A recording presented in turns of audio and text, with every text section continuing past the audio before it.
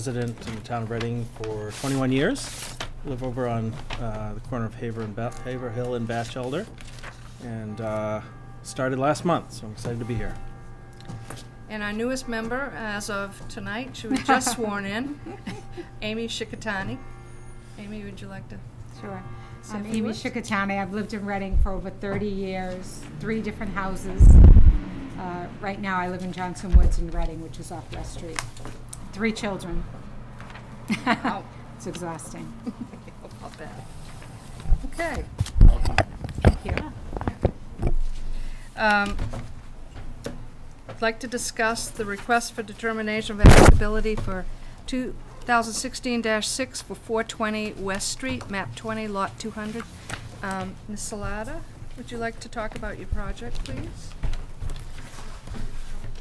Sure, sure. So, basically, what we want to do is relocate our existing driveway to a better, more functional spot on the property. Our lot is, so, the way we want to set it up is to move it to the side of the house, so we can explain where the existing driveway is, to turn it into grass and enclose the space and fencing, because we have 2 small children. And being on the side road or the front of the road, there's traffic flow. So our main purpose to do that is to use the space better, as well as make it safe and nicer area for families.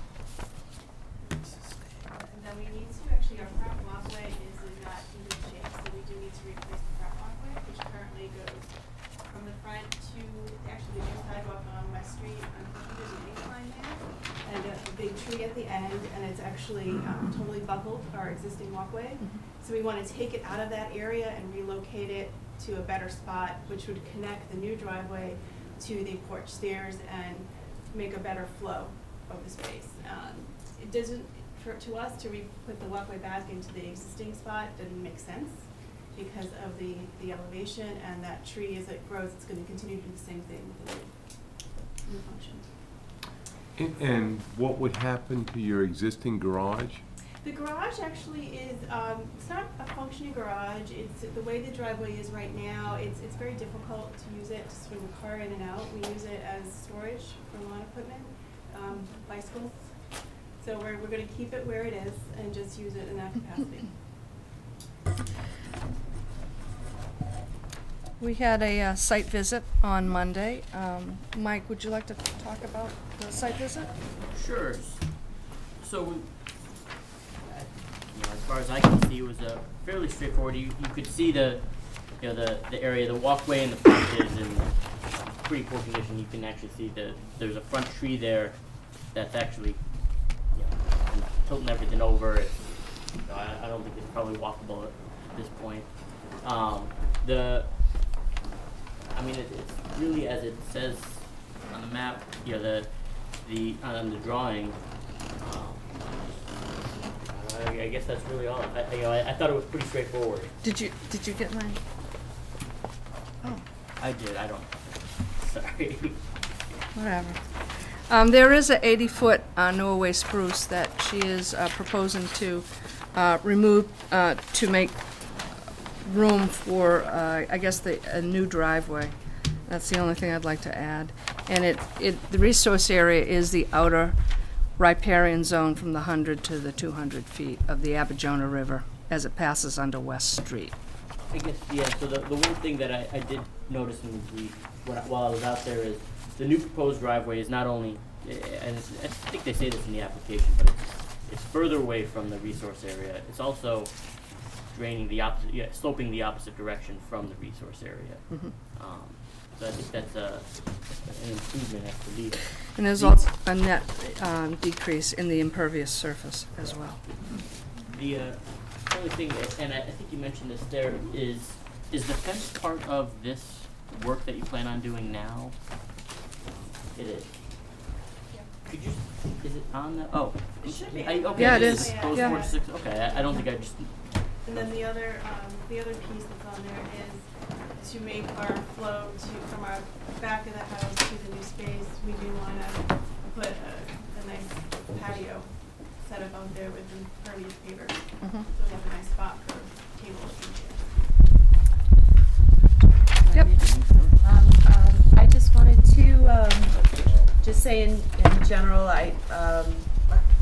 general, I like the moving of the redesign of the driveway, and the increased, the decreased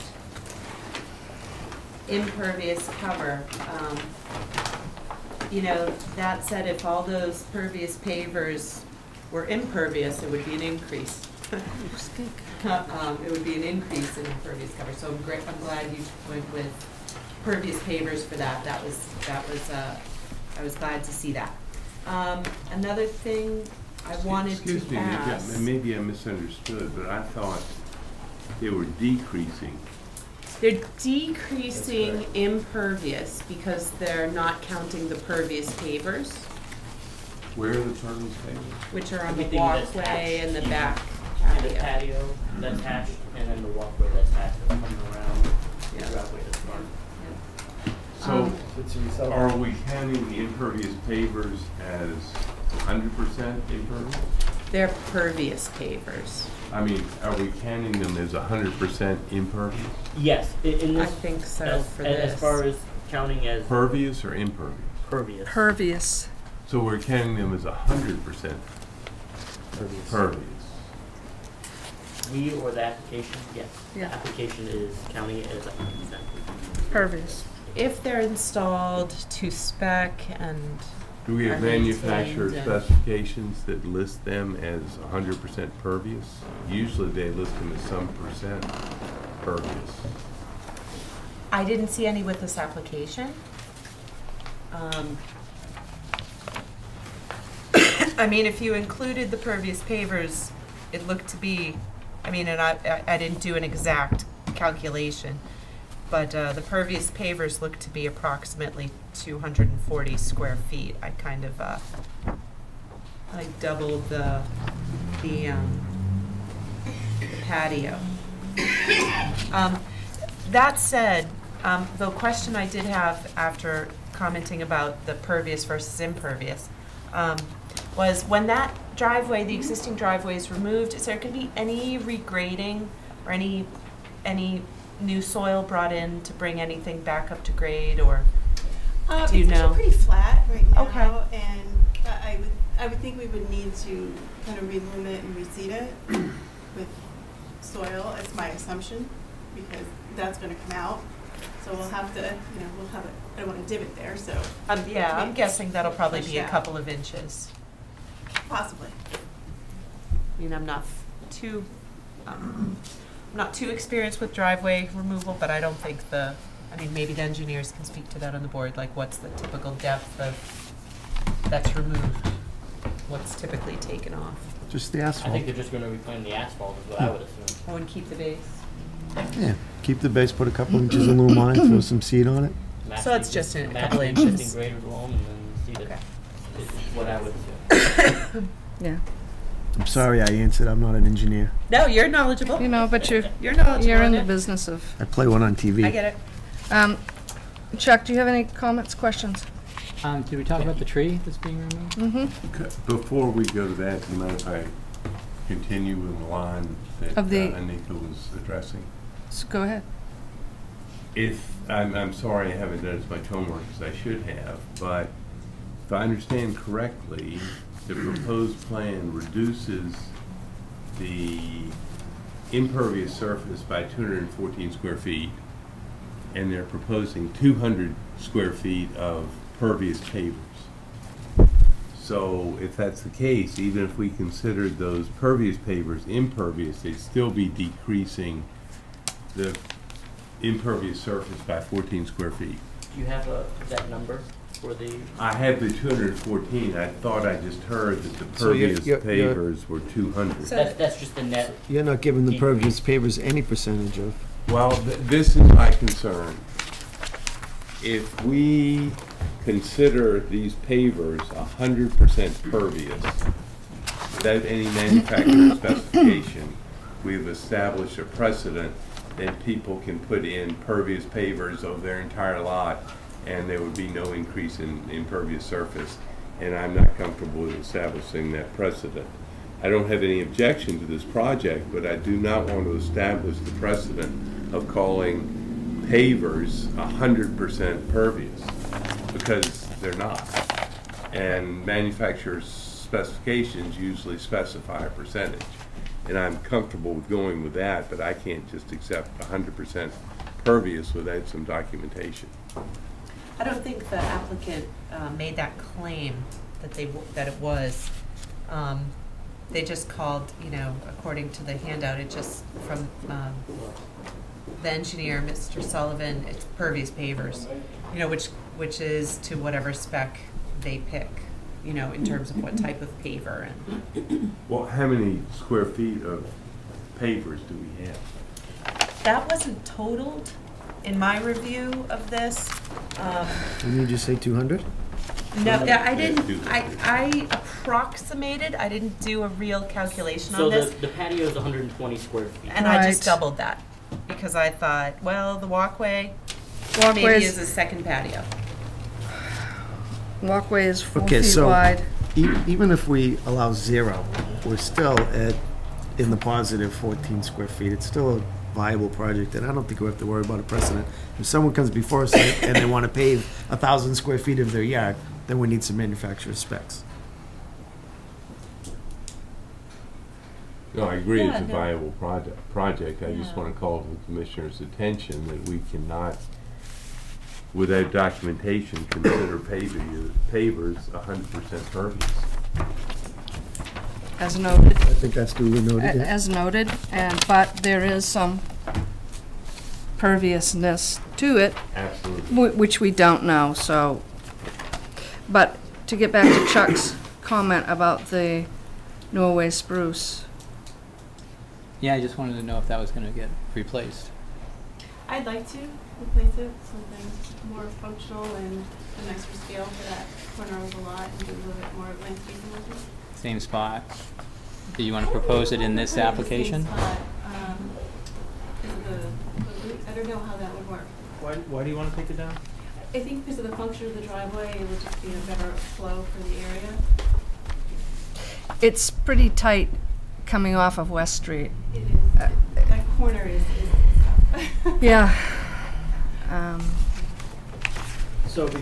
So here you can't see because of this tree? This is the tree we're taking out. That is the tree I'd like to break down. It is, Is it it's- encroaching on the driveway or? It's very robust, so Yeah. it Where exactly overhangs is the a lot, 200-foot and riparian zone? It's not on here. It's a pretty the huge rivers. tree. River's over Pine here, tree. but I don't know, Very- the 200-foot's not on here, do you see it? Here's the I 100. just know the tree. It's the 100, so I don't know the type of everything tree. is in I think the that would take you outer down. I riparian personally zone. would like to So replace 200 it would with be a nicer out It's out here, over here. type of somewhere. tree, something more. So it's in the outer of the 200. Right, it's in the Probably a little outer bit further riparian zone in, from 100 so to it's not so 200. much on the corner of that spot, because it's literally like right up against the new sidewalks they put into. Okay. It's very close. So if it's a Norway spruce, is that a native species? No. Native to Norway. Every tree's native to somewhere, right?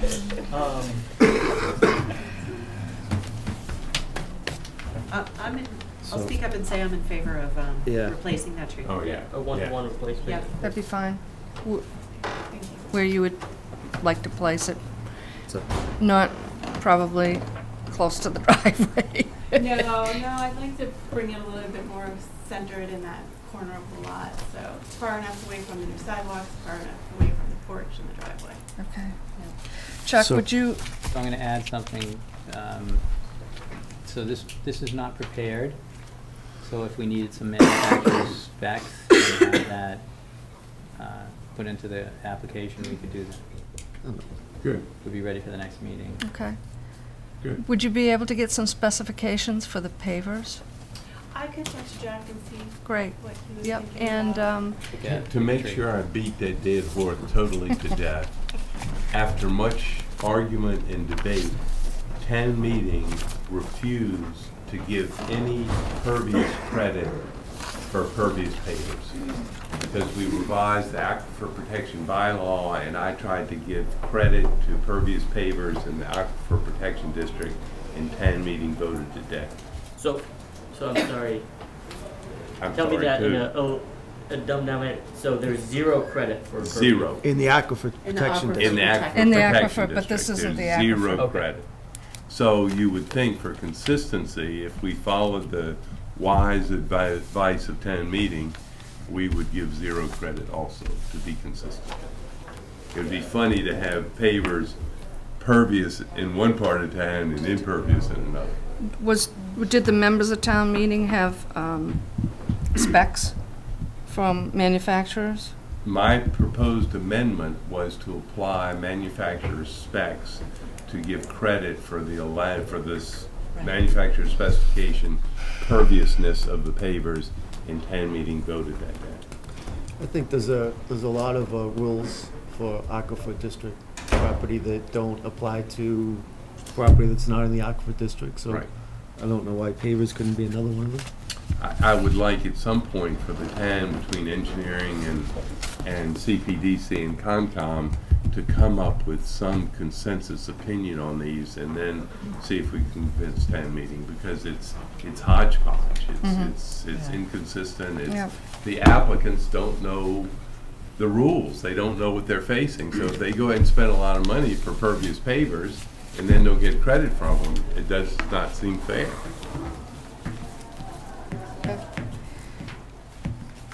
Do I hear a motion to issue a negative? What do we need to? I move we issue. What? I think Oh, we're I think talking we about got a continuing. scheduling. Because we're gonna add We're some talking stuff about about continuing pervious conversations. pavers. Okay, so we will continue this to, Well, is the only thing we're adding the trees or something else? and That's the, And the It's the specification pavers. on the imperviousness of those, Well, what are we gonna do with those when we get them? Just include it. we got 2 weeks to figure it out. We'll put it in somehow. I don't think is the applicant, is this, are you in any time restraints or issues in this project, or? I did want to start as soon as I'm able to. I can't do any driveways until April 1st. So that's why I wanted to get everything cleared, so I can get it all lined up and get it done. You said in April and May. 1st? My Yeah, so understanding 2 from the weeks isn't engineering gonna- division, because I do have the engineering permit for the driveway move for the curb cut, is that driveway work has to happen between April 1st and November 1st. Okay. So I'm trying to get it all in place so I can start as soon as I can. so our next meeting is 23rd. 23rd. So I just want to be clear that what the question is on the pervious pavers is, when you say manufacturer spec, what does that mean? There are usually sheets that tell you information on those pavers that you will be using in your patio and the walkway. If you mention it to Jack, he should know Okay. exactly. He'll be able to provide It's those. more or less like a Okay. description of what they are and Okay. very specifics of what they can do. Is there a certain minimum threshold that these pavers have? that- No, No, you- what No, we've no. said You'll- is that you're clear even if the perviousness of the pavers is 0. It's not gonna affect you, we just want it in our file. And we'd also probably like to know where you're going to plant, what you will be planting, the size of that, and what type. The location, For the- approximate location. Yeah. To replace the pine tree? Right, That- that's correct, yep. And I don't want to speak for any other commissioner, but I have no problems or issues with this. You make determinations for this as described today. I don't see any issues from my standpoint. I would concur. Chuck, I have a question on an RDA negative determination, there's no appeal period, am I right on that? No, you're wrong on that. 10 days? Is it 10 days? The appeal period. So the 23rd, so that still puts you, after a 10-day appeal period, you're still in good shape. So even if we issue a negative determination, the paperwork, that it's not getting signed tonight. Is that correct? No, he No, doesn't, you're, he doesn't have it's, it. Sign at the next meeting. So, yeah. I mean, is there a reason to issue it before we get the extra information, since we're not signing it either? I'm good with that.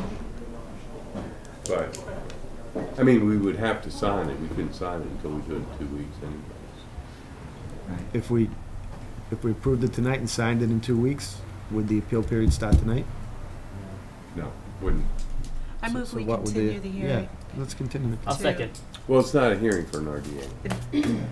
We continue the matter to the next meeting. All those in favor? All those opposed? So does this mean I Abs- don't have the clearance quite yet? That's Just correct. understand Yes. what- Yes. We are on our way, All we're right, very so you need close. the- All those the abstained? paper information and the tree information for That's- the 23rd. That's correct. Yes. Yeah. And don't be upset about all this discussion of pervious pavers. It really has nothing to do with your project. It's just overarching issue on a number of other applications, so it doesn't affect your project. Okay. I'll get in touch with Jack and see if we can. And those two issues of the tree and the paver, they shouldn't be big stumbling blocks for Jack at all. Okay. And can he send it to you, like email or whatever? Okay. Email would be great. Thank you very much. Thank you. Good night. Good night. Okay, this is after 7:10. The next item on the agenda is a notice of intent, continuation for a notice of intent 270-0656 Birch Meadow Park. Anika, would you like to? You want me to read? Would. Happy to. Thank you very much. So the public hearing for notice of intent 270-0656 Birch Meadow Park is now reopened and being conducted concurrently under the authority of the Massachusetts Wetlands Protection Act, Massachusetts General Laws, Chapter 131, Section 40, as amended, and the Reading General Bylaws, Section 7.1. The hearing will be conducted as follows. Do you know The which one it is? applicant will go over his proposal. The commission will receive reports from its administrator, advisors, and other town departments. The commission will address comments and questions to the applicant. The public will then be given an opportunity to ask questions of the applicant, which should be directed to the chair. Please give your name and address before your comments and/or questions are presented. There is an attendance sheet at the entrance of the room, and we ask everybody present, as a matter of public record, to please sign in. And at this time, would the members of the Conservation Commission please introduce themselves, starting with Chuck. Chuck Taroni, the Conservation Thank you. Administrator. Harry Curtis? Michael Flynn? Anika Scanlon, Vice Chair. Rebecca Longley, Chairman. Al Couillard? Jamie Mullen? Julie Roger, And would you like to introduce yourself? Sure. I'm Chris Cole with the town's engineering division. So what we have here is you have in your packets is the revised plan that was submitted for the Birch Meadow light pole installation. And per the commission's request at the last meeting, we've incorporated the new conduit locations onto this plan from what the lighting contractor was proposing. We show them coming into the various buildings on the plan as was requested. We've altered the buffer zone delineation around Castine Field area as it wasn't shown on the plan prior. We've also added notations at the down here at the bottom of the plan, just saying that casings must be utilized during foundation installation for light poles 1, 2, 3, 6, 7, 8, and 16. We've also added a notation saying that any concrete washout shall occur outside of the 100-foot buffer zone. As requested, we altered the location of the conduit line over here on the left to reduce the extent of the excavation between the outfield fence and the resource area. And we've also added a concrete barrier here in back of pole 3 that would be there temporarily just during construction and then be removed prior to prevent areas from going into the resource area. And then in George Zamboris' memo that you have in front of you, we're also requesting a variance from the Town of Reading Wetland Bylaw to permit work to occur within the 35-foot notice. Can you, I'm new to the committee, but I'm not new to Birch Meadow, certainly. I spent many years at Birch Meadow. Can you show with your pointer what you're proposing for light? Is it lighting only? Yeah, it's proposed new lighting poles. So is this where the area that was former Imagination Station area? Over. I mean, I think there's 22 poles, I believe, entirely going in here. So I mean, there's pole 1, pole 2, pole 3. There's some over here, some more over here. There's some more going in over here. I imagine. Pole meaning telephone pole? Light pole. Light pole?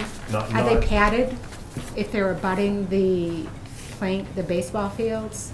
I don't know if that's been discussed yet, but I mean, all the poles are going to be outside the playing areas, so you know that. But if you're running for a ball, Right, you know, I've obviously. spent so many Yeah, years at yeah. that. Oh my goodness. And that's something that, you know, will be discussed, obviously. Yeah. How many poles total? 22 or 24, something like that. They might not build that all, and they might run out of money before they get them all Yeah. built. Yeah, They probably will. depending how the bids come in, we're not, you know, we'll only put up what we have funding for.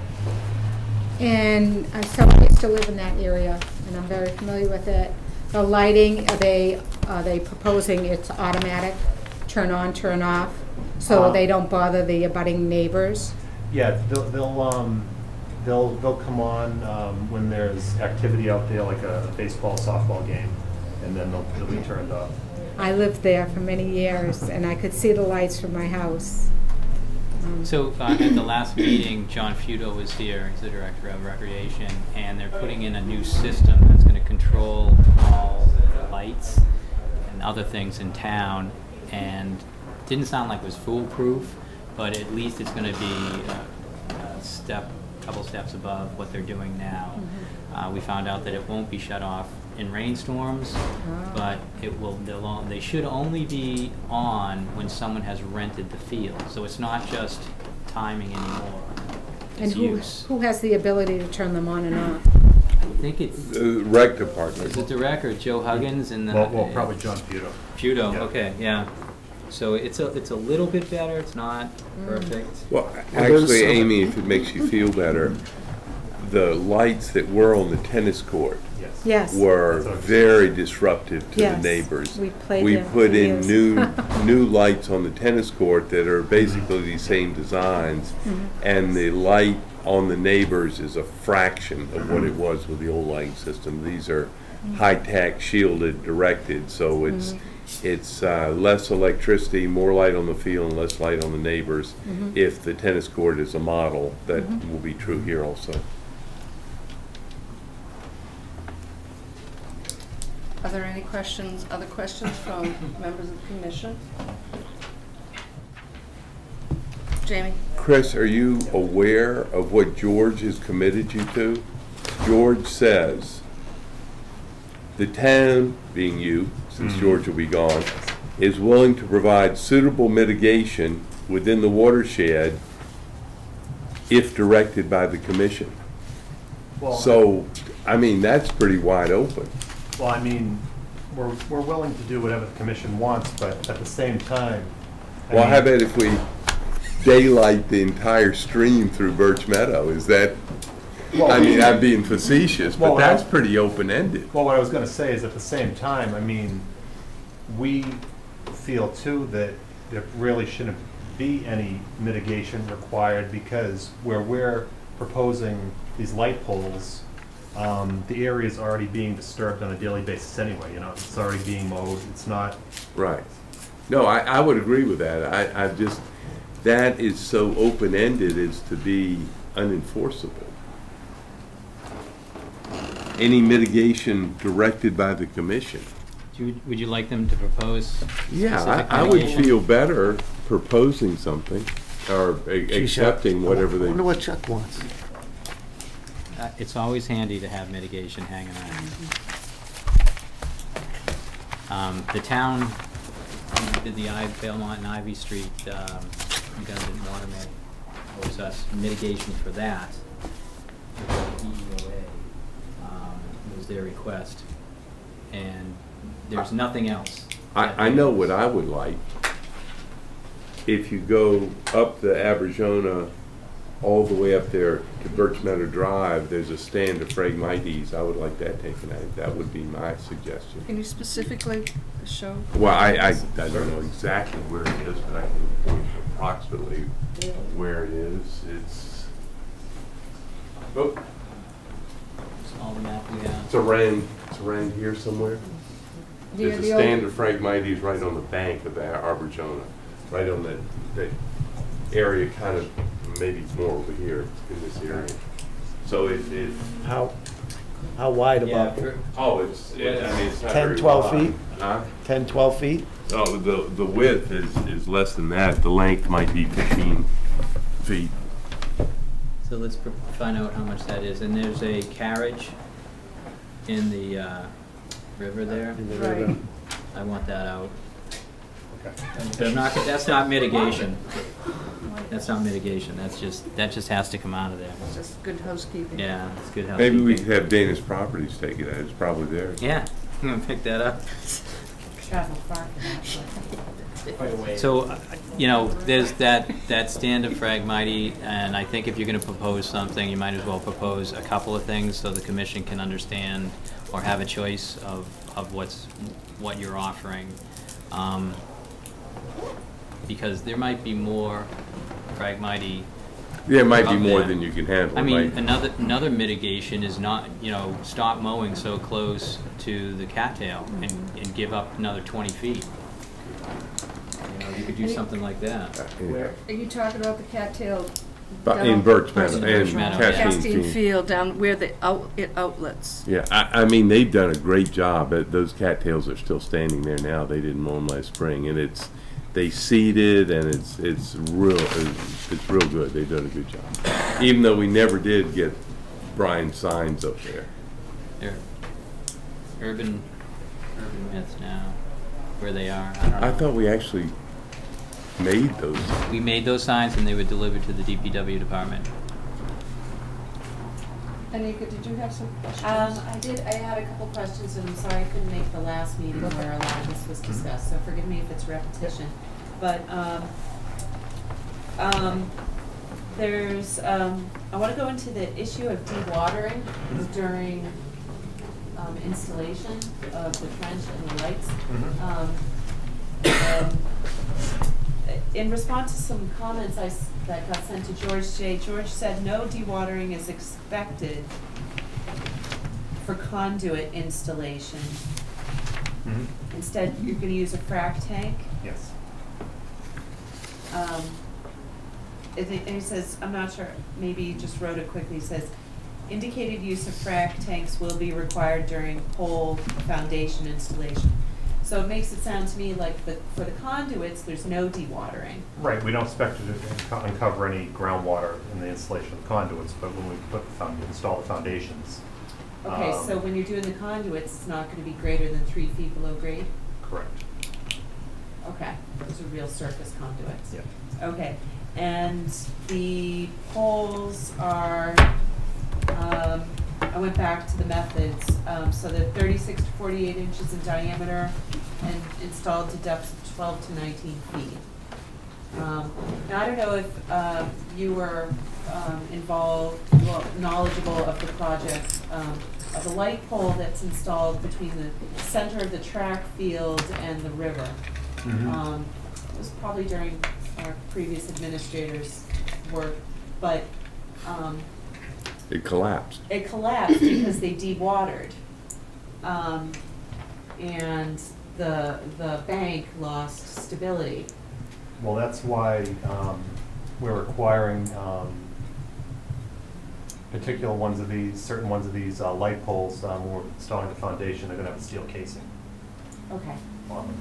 Everything in the Anything within resource the area. resource area. So you're gonna drive your casing and then Yeah. install the pole inside? Yeah, anything within Okay. the buffer zone is gonna have the steel casing. Okay, because especially if there's dewatering and then there's the Jersey barriers, you know, Mhm. that's additional Yep. load and Yep. dewatering. Yep. You don't wanna be Yep. pulling those No, we'll be using out steel of the, casings on out of this. the work.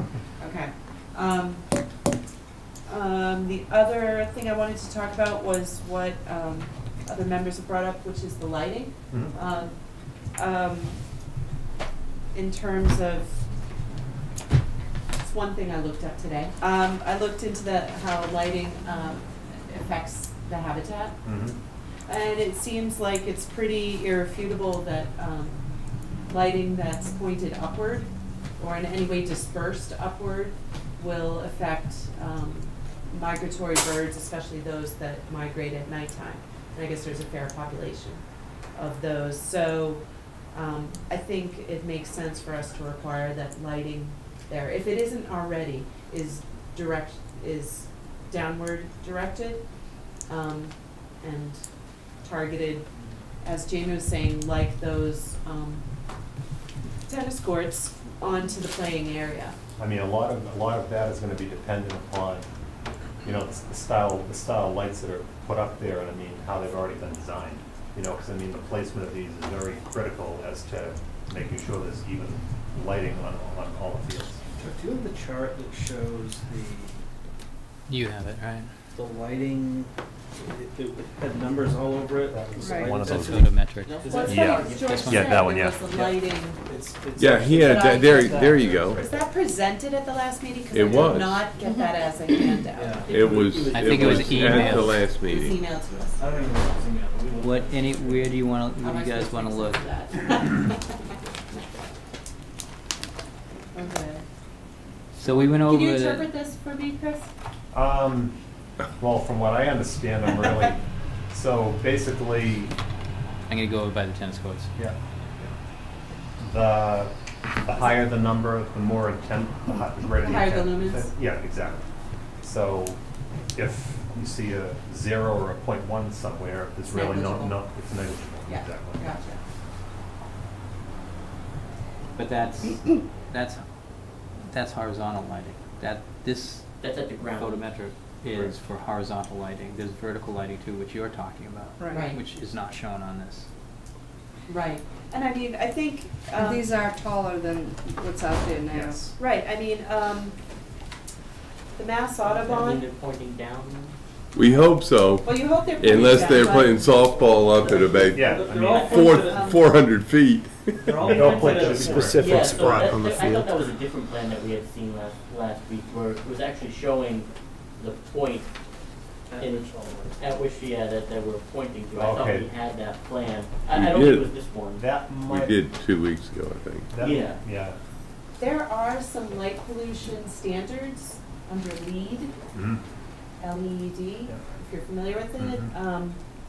And there are some standards in there that can be called on to be incorporated in, but I'd like to hear from the rest of the commission about that. I have here, and I'm happy to pass it out to other members, examples of what are acceptable light fixtures and what are not. And here, Chris.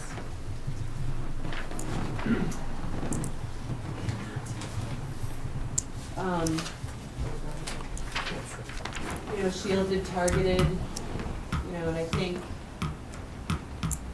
for something that's gonna be on for a good duration. So can I just? Are these, Anika, are these, sort of lights that you would put Well, it's on about- a house or something? I don't know that, Well, I when I know, look at I know. Yes, I- those they're aren't just Mesco lights. I'm This is a not- different animal. I'm Yeah. not saying that these have to be the exact lights, I'm just passing it out as design, I mean, like what to they're look probably gonna be very similar to what's at the for. tennis, at the Bancroft tennis courts now.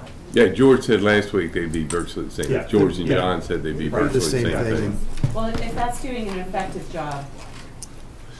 keeping the Anika, light out of the habitat area. if I could make a Not spraying suggestion, it. if this would minimize your concern, that we ask the rec department or engineering, after the first set of these lights are put in, they do some monitoring to confirm that their predictions are correct. And if they're not correct, then we make sure we adjust it for the next set of lighting they put in. That would make me feel better. Because this looks good to me. I don't know how accurate it is. I assume it's accurate, but if doesn't- we could monitor and confirm its accuracy, I'd feel a lot better. Are you guys buying the lights 4 at a time? I don't know, like George said, I think we're gonna put the contract out for all of them that have deductions, based on how the bids come in. Right. How about the Bancroft tennis court lights have lead standards? Do you know that? I don't know that answer. Maybe that would. We answer didn't it. require them. I feel like there's a company, I can't remember the name, begins with M, that's doing the lights. Mesco. Musco. I mean, they're a big company that do this all over the country. Oh, yeah. They must have been asked this question before. Well, their headquarters is in like Iowa and stuff like that, and they control them from out there. Yeah, So- I think Harry's right, though. Mesco will have the answer to this question if we ask You know, him. I think we should ask them to give us some feedback on, I mean, maybe they've already got the lead certified. Some specifications on the lights. We want specifications on pavers. Let's get some specifications on the It's lights. not a I bad couldn't idea. understand They them, could could probably you? give us What? good The specs on light. data. Well, I could let's try and understand paw through them anyway. I like Jamie's ideas on Monitoring. and maybe even, I feel like it's So gonna what- be too late if we put them in and Yeah, then monitor them. Let's, Yeah, but the we're- way I- the contract, let's answer it up front. the way George described the contract is, they're gonna have deductions. So they're gonna Right. do as much as they can all at once. Right. Exactly, Right, and, but exactly. I think what George said, and correct me if I'm wrong, that they wanted to get in all the electrical work under the first phase of the contract. Yes. Because once they're right there I believe setting so. that up, so that's gonna take a big chunk of the money. So then the lights themselves will come in You had in priority phases. as well. Where were you putting in the lights first? Can't remember what George said, honestly. It was more towards Imagination Station, those two. Yeah, and I think Castine was last and Morton Field was Yeah. next to last, if I Right, remember yeah. correct. And from a habitat standpoint, Castine Field is probably our largest concern.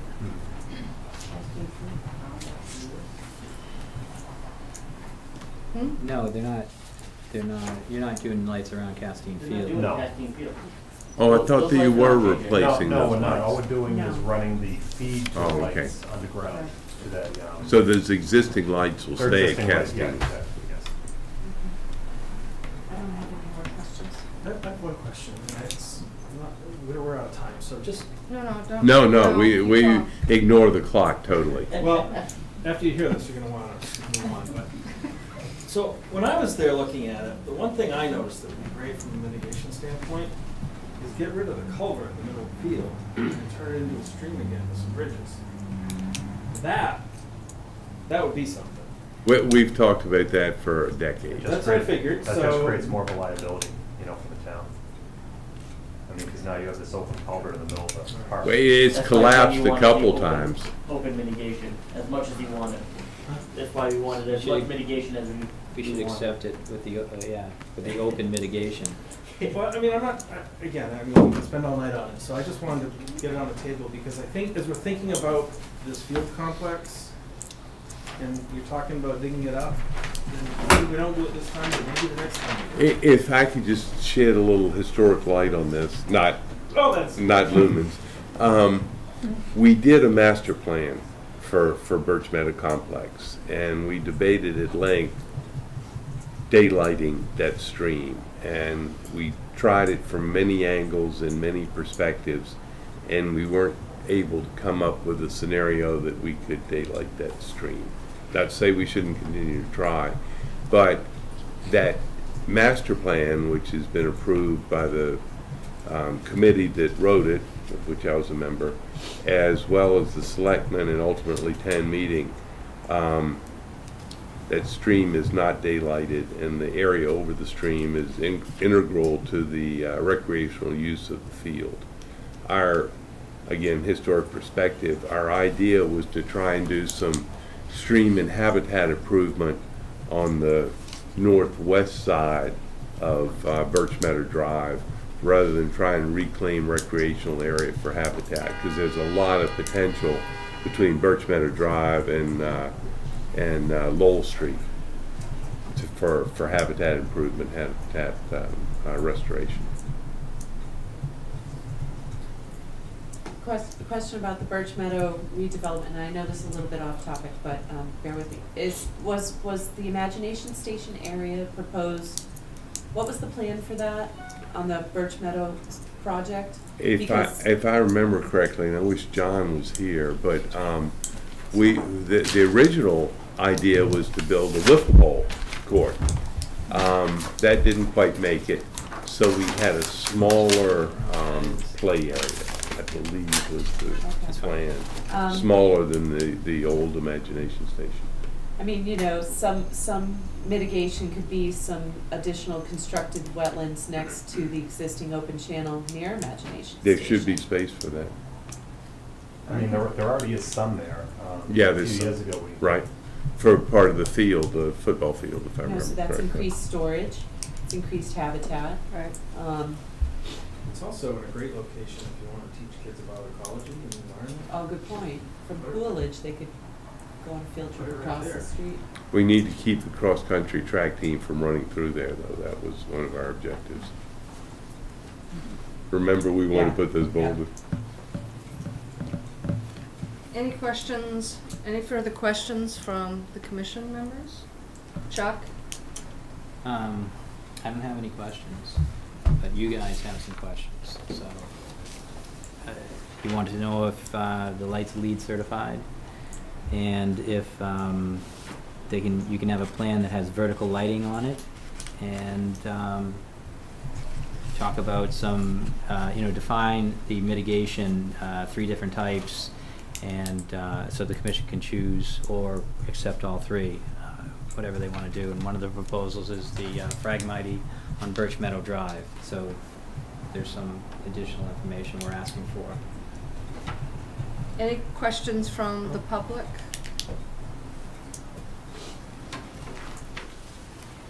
Did you have a comment? I'm not sure if we're asking if it's LEED certified.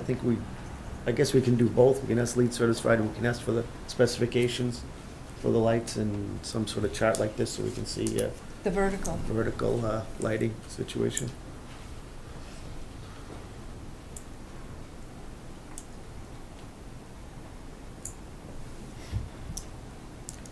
So we're gonna, So this will be continued? I think we're getting close, though. Thanks for making those changes, Chris. So would this go on the next meeting? We have it on the agenda. I don't know if you have enough time, Chris, to provide the information within 2 weeks. I'll have to talk to George tomorrow. When do you want to put it out to bid? As soon as we can, as soon as we get our order of conditions, we want to get out to bid, so, you know, the time is of the essence.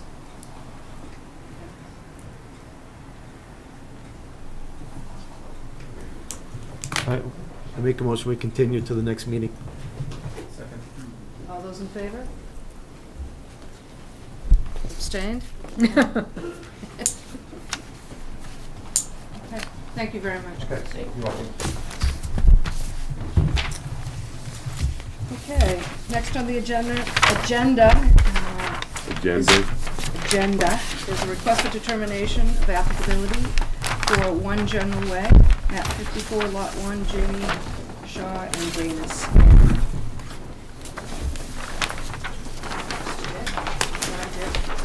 Ron Dick, Hancock Associates. Following Monday's site visit, sorry to miss you. I have a new narrative and a new plan. No point in unfolding the old one. You said you were shopping at Market Basket. Is that what you said? Yeah.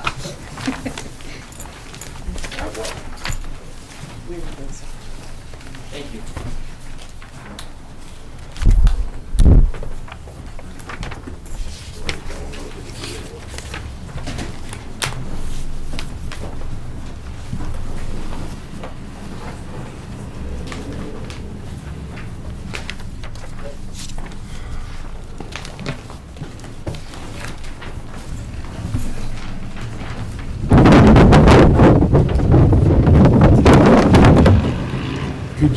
Could somebody turn those lights on so we can... Are you going to be using the board or the screen? Thank you. Well, I don't have anything on the screen, so I'll go with one.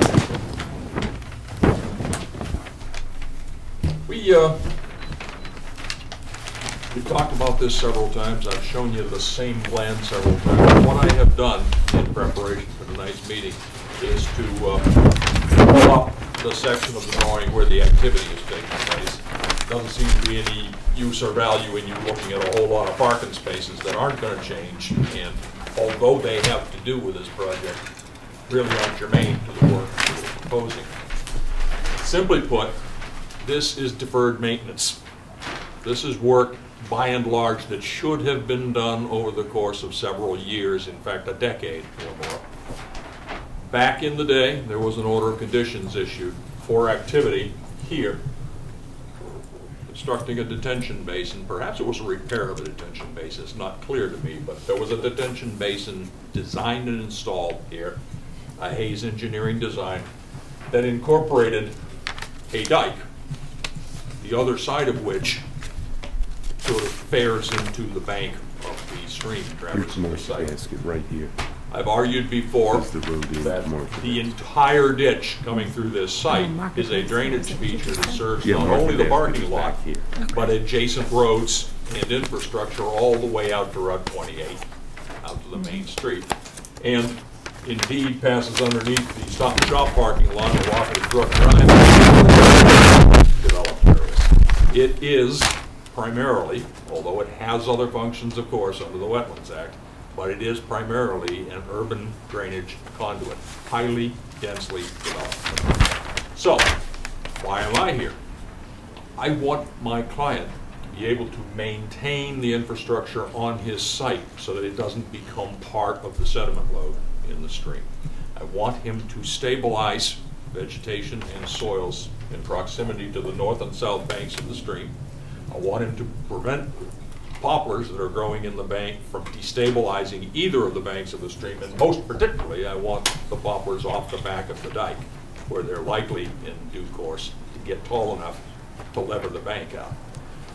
We've had a couple of looks at this. Most recently, I came down the other day and took a look at the discharge from the existing basin. There's an array of pipes at various elevations and with various size openings. They're designed to manage high-intensity storms. The basin fills up, pipes release water at a measurable or at least a controlled rate. And the problem here is, of course, when water comes out of those pipes under heavy loads, it scours. There's a notch through the bank of the brook here. It's nothing really big. There is a tree next to it that isn't leaning yet, but in the course of this work, that's something that is considered routine maintenance. If the dike were being mowed on a regular basis, by now the mower would have fallen into that rut and it would have been repaired long since. It's simple, good housekeeping to keep your drainage features well maintained so that they are well maintained. So, it's a phased process now. There's an area, mostly multiflora rose and honeysuckle up here along the property line. The abutters are mowing out into the electric easement, half of which belongs to my client. It's an easement, but there's fee underneath it. And the abutters regularly mow part of this allegedly wild area over onto our property. It needs to be restored to natural vegetation. Yes? Excuse me, sir, is it their property? No. No, it's our property. They come over the property line in the course of mowing around their landscaping. And there's a strip along this side of the property which I represent as woody vegetation. In fact, there's 5 feet of lawn over there that's completely blind. It has nothing to do with our site. It is continually and regularly mowed by the abutter. It needs to be posted. It needs to be restored to native vegetation.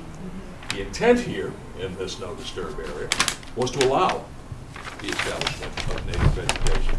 There's no native vegetation in there. Not a dang thing. It's all multiflora rose and honeysuckle, and the understory basically is plastic bags and pop cans. Needs to be cleared out. I have recommended to my client that that be completely cut down to grade and that it be replaced with a wildflower meadow. Why a wildflower meadow? Why is that better than woody vegetation? Excuse me, isn't that outside of the buffer zone? This? Yeah. Most of it is, yes. But it's posted no disturb. There's little posts going all the way around it on both sides with little medallions on top of them. It needs to be disturbed. It needs to be planted to something that can be maintained in a more or less natural state, but that doesn't present all of the invasive species that are present in this neighborhood. We can't keep multiflora rose out of the site. What we can do is we can prevent it from propagating by mowing. Now, what's in it for you? Why would you want us to mow the area? Well, quite simply, you put in a wildflower meadow mix in here. You just cut down all the invasive vegetation. You put in a wildflower meadow mix and you mix it with some winter rye or annual rye so that it'll stabilize real quick. But over the course of the next 6 or 8 months, one growing season, perennial wildflowers will take root. What do you do then?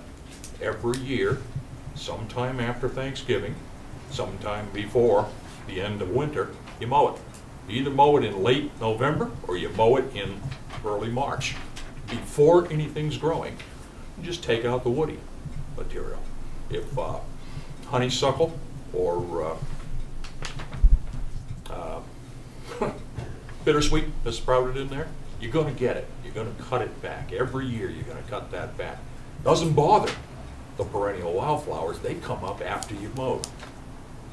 But you're getting rid of all of the invasive species that come in here, gather trash, provide no habitat value, and basically just lead to, well, you know, that's the no man's land over there, so everything on this side of it must be our property. This is how boundaries move. This is one. This is just basically a wildflower meadow substituted for a tangle of multiflora rose and weeds. Here on the North Bank, Area 2, similar situation. There's a good sized stand of poplars getting up toward 4.5 inches diameter breast height. That's the point at which poplars start to topple. We got an awful lot of them in there. They're growing close together. It's a clone, basically. If we cut poplars here and we don't cut poplars up along the property line, then that's the vector where the poplars come back in. So I'm suggesting once again, we remove the poplars where they destabilize the bank.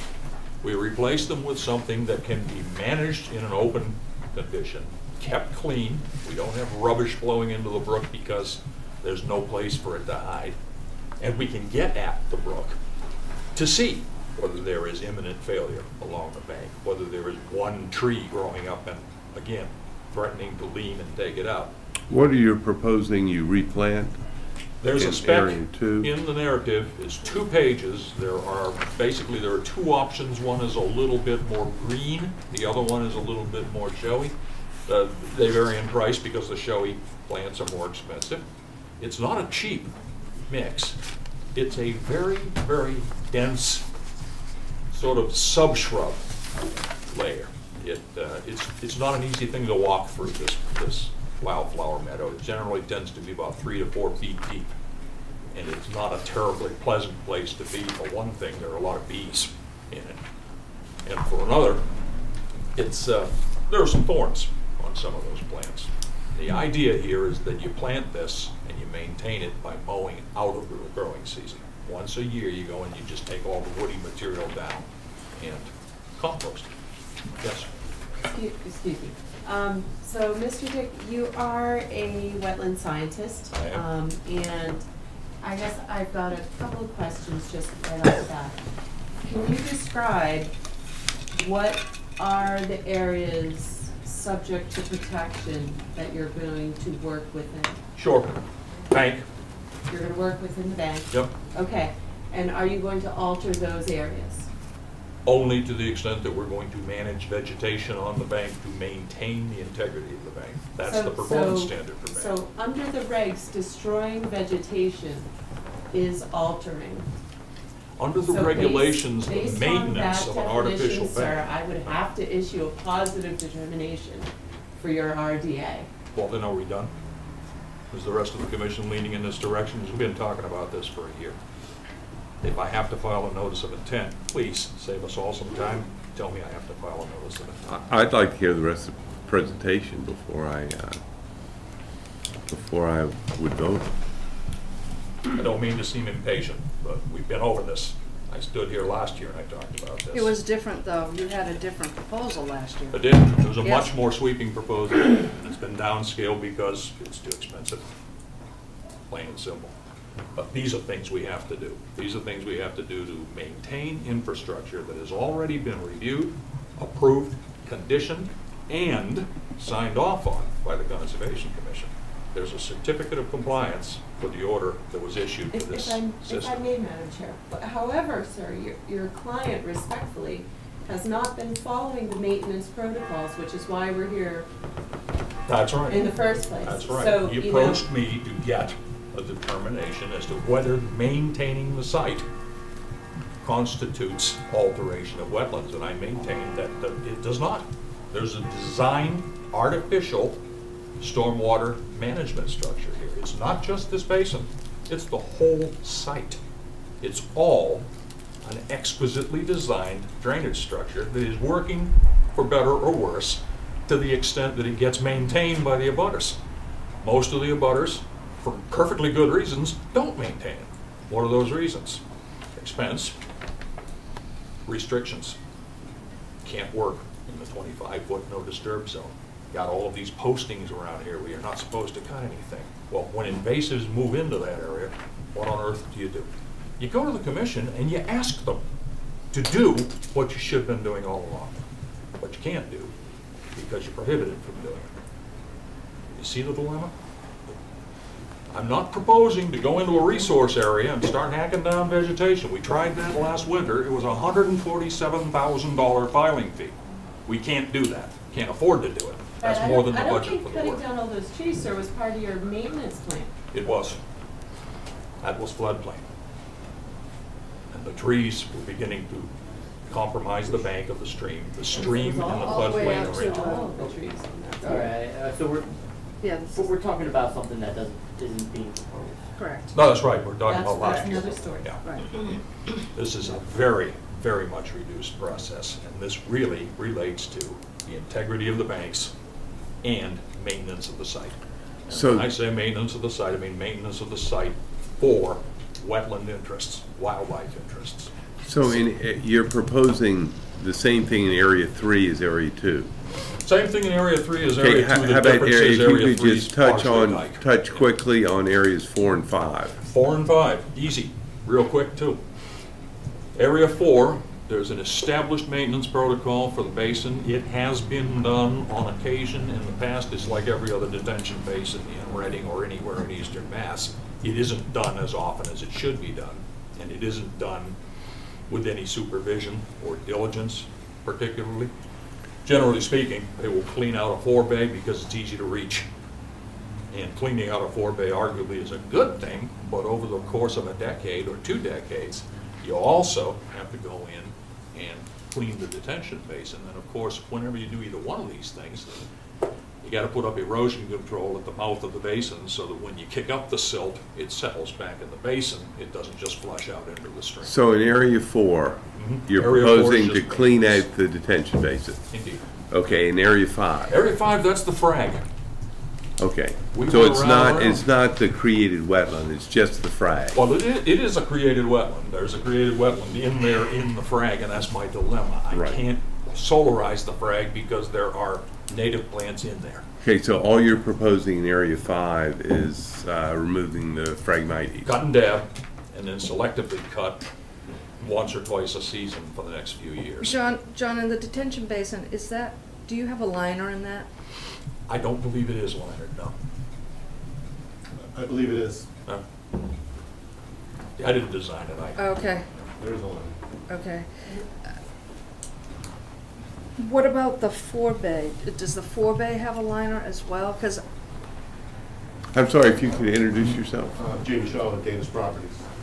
I believe there's a liner in the forebay and then covered with riprap.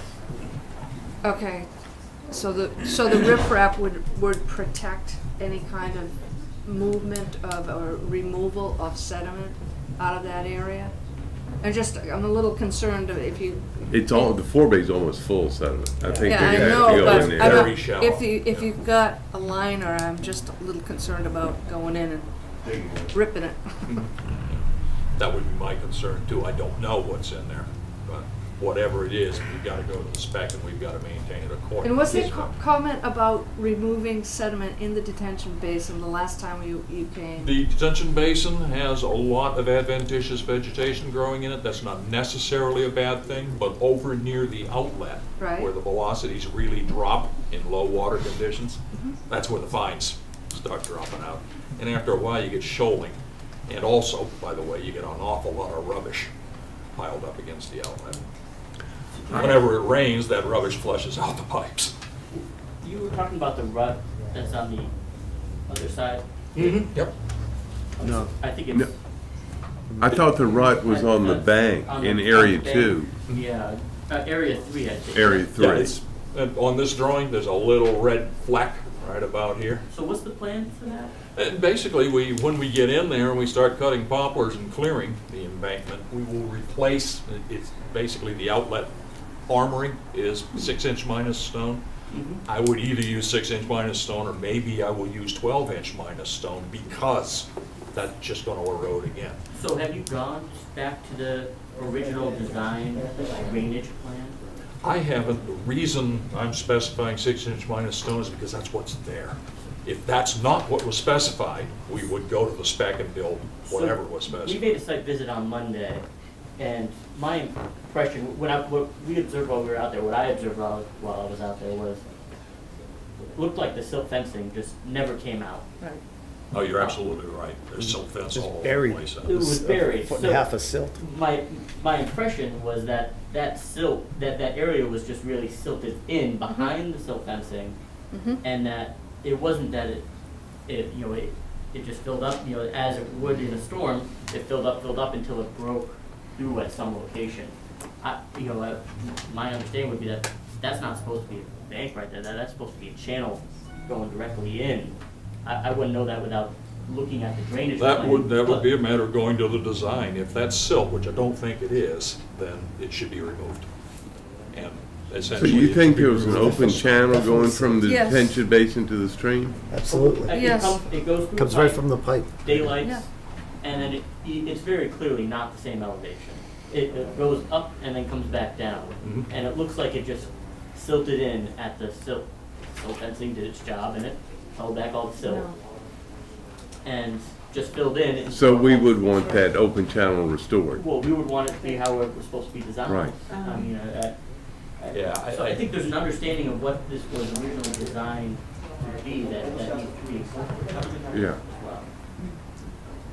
I want to disagree with you there.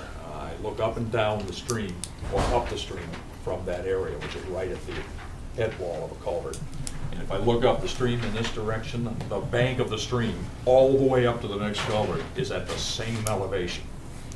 So if there's silt coming out of the basin and is accumulating at the exit from the basin, it would have to be accumulating all the way along this bank. They're all at the same elevation. It's No. the outlet from the detention basin. And that outlet is set lower. back from the stream. I That's think they correct. cut a basin in and filled it And with it's, and stone. it's lower than the silt. It is. I think they cut a basin in and filled it with stone as a velocity reducing device. It was supposed to spill over the bank. It has eroded through the bank. I believe that's what you're gonna find happen. But I'd have to see the spec to do that. Yeah, I mean, I'm your not Hayes, I architects don't convinced have me their that that plans. was Yeah. designed to go through that elevation. Could have been a hole right through the bank. Yeah. Either- Doesn't look like that's what it was, but. Can we go back to resource area, John? Thank you. Which, Which I want resource to area? know from the, This, the North Bank, section 2, right? in section 2 and 3, mhm. is that perennial stream? No, it's not even mapped. Perennial streams behind the building. And then, what about, is there floodplain in there? There's 100-year flood- floodplain Yes. here on the other side of the entrance road. Up in here, this is all filled land or high land originally. I think it was filled. And it's too high to be floodplain. The floodplain's all over here in the west. There's floodplain on the Stop and Shop property because we had to install that grass swale Mhm. That's to in here. accommodate, right there, to accommodate the floodwaters. So the area on the other side of the access road, General Ave, Yeah. that's vegetated wetland? It Yes. sure is. That's Okay, so really nice floodplain. Yeah. floodplain and bordering And vegetated vegetated wetland. wetlands. They function hand in hand out. So still, the underlying question is, we all agree the work needs to be done. Does it need to be done under an RDA or a notice of intent? Well, If I could just see if I understand. Area 1 is outside of the buffer zone, so that shouldn't No, be he said any. mostly outside the buffer. Mostly outside. About 2/3 of it is beyond the buffer zone. I And concur. so I don't think that's an issue.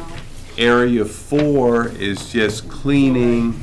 So Jamie, Yeah. there's no line here of where the buffer zone is. Well, it's 100 feet from the bank of the stream. Which is 5 inches on the plan, comes through here. Yeah. About 2/3 of it is outside. When was this wetland line? That wetland line is a relic from the last notice of intent that was filed, which was filed when they built the basin. I mean, I just noticed the new wetlands aren't in it. This doesn't seem like replication area? Replication Right, area not in. right. It doesn't seem like this is necessarily an accurate wetland line. But that bank, don't you think that's pretty obvious that that's the wetland line for that bank between areas 2 and 3? Yes, I think that's the this was- center of the channel, Right, right? right. And then 100 feet off of that, Well, under the revised regs, the banks actually are banks now. Right. That's old school, the center of channel for intermittent streams. Now they actually have banks. they let Imagine you that. have banks? Yeah. Awesome. So the activity in Area 1 is either outside of the buffer zone or within the outer buffer zone, and we're only talking about removing vegetation. Area 4 is cleaning and reconstructing to original design the detention basin. Area 5 is restoring the created wetland by removing Phragmites. So in my mind, the activities in areas 1, 4, and 5 would clearly qualify for an RDA. So it seems to me the issues regarding RDA versus NOI are areas 2 and 3. John, on Would we Area agree with that? 5, I would Here. agree. I think potentially part of one, the line, but yes, I would, for the most part, I would agree. So if we could then figure out what's going on in 2 and 3, then 2 and 3 is removal of vegetation, 2 and 3 is a good chunk of this work. and it's removal of most everything. There's a red maple there, I don't know, I know when we met with Mr. Shaw, Yeah. there were pink flags on your, We did flag the red maple, yeah. and you flagged a bunch of other things too, but it was unclear to us, you know, he indicated, well, we'd like to cut it all. But I guess the outlet to the detention basin that Mr. Flynn was describing,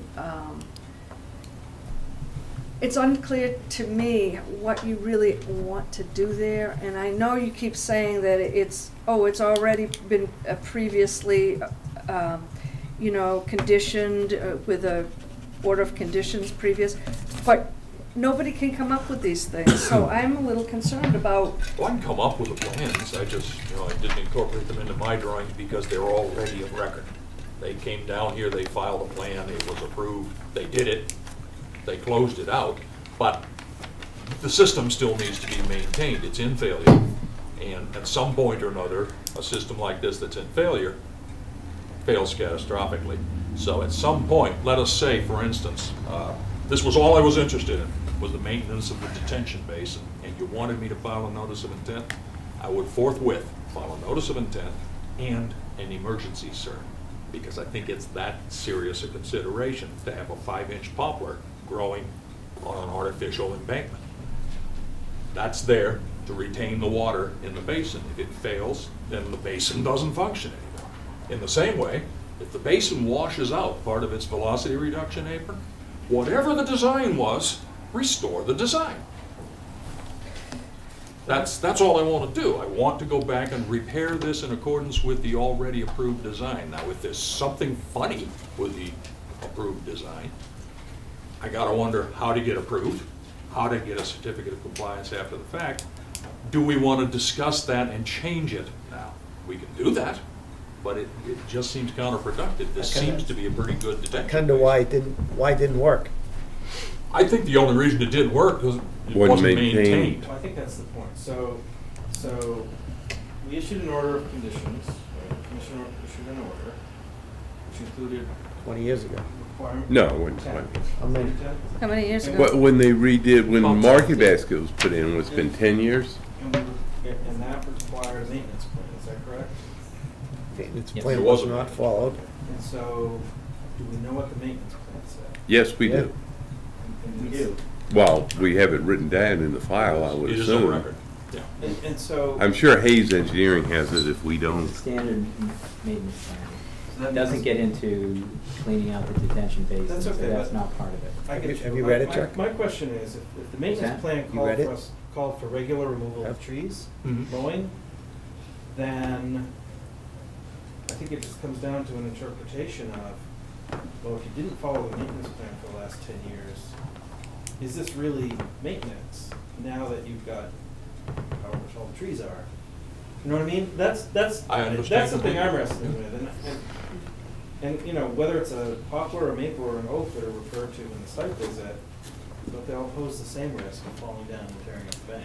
Well, except that where we're talking about oaks or maples, we're talking about oaks and maples that aren't even in a buffer zone. Okay. Yeah. Right. So really, that's my question is, has the situation on the ground here changed to such a degree because the maintenance plan wasn't followed, that we now have a wetland where we would have had, or buffer zone, or whatever it is, whereas Well- previously if it had been mowed, Well, even if it was mowed, You'd it would still still be have in the it. buffer zone today. They'd be Yeah, it'd mowing still in be the a buffer bank. today. If Yeah. they followed the plan, they'd be mowing in the buffer today. They'd be mowing right on those banks for the last 10 years. but as I understand it, if after 10 years you don't disturb the property, then it becomes a habitat again. Well, we can't allow it to be. That's what I feel like is the issue is, and maybe I'm over-interpreting the whole thing. Well, the detention basin is not a resource area. The resource area is that stream in the adjacent bank. Well, is the stream a resource area Yes. Yes. Yeah. between the two banks? Yes. Right. Yes. Yes. As are the banks. So it's not currently that? It's not perennial, but it is a stream, and it does have. Well, banks. I mean, Yes. it was mapped at one time. I don't know why it doesn't show up on this drawing. I mean, I guess that's, That's history. I mean, the question is, if it should have been maintained and it hasn't, it's become something other than what the original plan said it would be. But now you've got trees with all kinds of habitat in them. So can we two-phase this? Yeah, Could because we? well, I think we owe it to our resident to give him some clarity on what the rule is. Because it's been a year. And at the same time, I think I don't know, my feeling on the work that I guess should have been done, I think it's more than that. I think now we're going in and you're doing some work on that outlet to the detention basin. I would like to see some kind of a detail on that. I mean, just to say that I'm gonna remove the silt, I'm gonna throw in some riprap. Usually we look for engineering design, and is there a potential of this affecting the resource area at the bank? I concur that it would, and, you know, under the regulations, that would be a notice of intent, not a request for determination of applicability. and just to kind of also pick on what Harry's talking about, this is 10 years of deferred maintenance, and so it's, you know, I think Mr. Dick has clearly stated what a maintenance is. You know, you go in the fall and you take out the woody vegetation. We've got, you know, based on what's being described to me, as I understand it, is we've got way past that point of what this is. we don't even know what the maintenance plan is. Well, I feel like we're speculating. In point of fact, there may have been no vegetation management in the stormwater management plan. It's quite possible 10 years ago that wasn't incorporated in the Excuse plan. me? So in 2007, this, the old order of conditions shows New England Environmental had to do a yearly evaluation of the property. In 2007, this was exactly what they want now, grass and a mowing plan and constructed wetland and a replication area. So I don't know what happened between there and 2016. They just didn't do any maintenance. And prior to that, there was no detention pond there. So 2003, Google Earth shows that there's no detention pond, just a stream. And it only goes back, in this case, to 2000 or 1995, and it just shows a stream. Right. Chuck, to make sure I understood or heard correctly what you said, in 2007, when that detention basin was put in, there was no vegetation on either the north no woody vegetation. On the north or south bank. No woody vegetation. Right. That's just from pictures, and they didn't. Well, I'm guessing yes. That's consistent with my memory. When they built that detention basin, there was nothing going on the banks of the stream. No woody vegetation. Right. You don't have ground shots, you have aerials. We have some shots from New England Environmental on their reports. Okay, so actual site photographs. Good. That's consistent with my memory for what that's worth. Yeah, it looked really nice, as a matter of fact. And we did, in defense of the commission, as we were on that site, an adjacent site for other purposes, we did note that that detention basin was not being cleaned, and asked the applicant to adhere to the cleaning and maintenance of that detention basin, and looks like we didn't follow up on those requests. But it has been deteriorating over the last 10 years. Jamie, were they supposed to submit I can't remember. It would be in the maintenance report? It would be in the order of conditions. I cannot remember. It's like a 13 or 14-year-old order of conditions, and there was a few. I have some of it. So if it was yearly and there was 3, I would expect that would be more than enough. Yep. 2 to 3. For what it's worth, it worked very, very well when first installed, as evidenced by all the sediment that's in there. Well, as far as details go, then, I mean, we have details in the record. There's the original design on the plan of record. That is what I would propose to restore out here. Go back, put it back the way it was 10 years ago.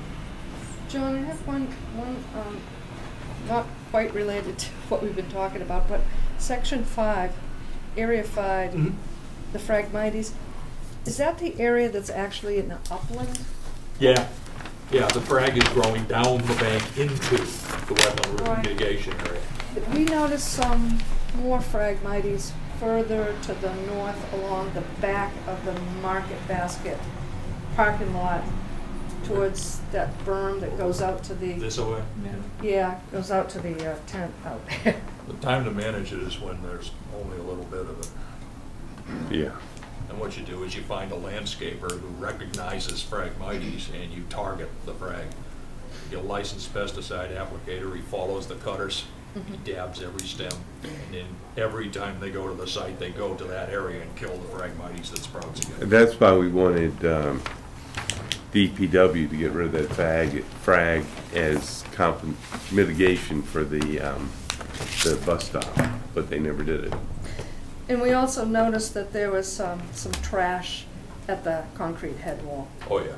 Yeah.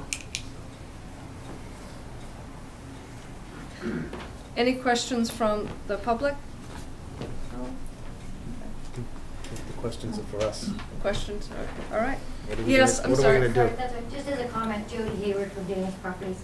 I just, wanted to ask if there's any consideration. It seems like there may be some areas you're willing to allow the RDA, and I didn't know if it was worth, maybe we talked about at the last meeting having some conditions. Is it worthwhile to see if there's an agreement on those and seeing what we can do to move forward? That's a good question. I was kind of thinking that myself. Maybe we can RDA 1, 4, and 5. 4, and 5, and notice intent 2 and 3. That way we can, through the notice of intent, we also can monitor 1, 2, and 5, and That severs nicely. when we're going out there to check on that. I guess. So so I just want to, before you vote, I was going to tell you that. So if it was a notice of intent, we would require a mitigation for this work, and they obviously would have all 3 covered.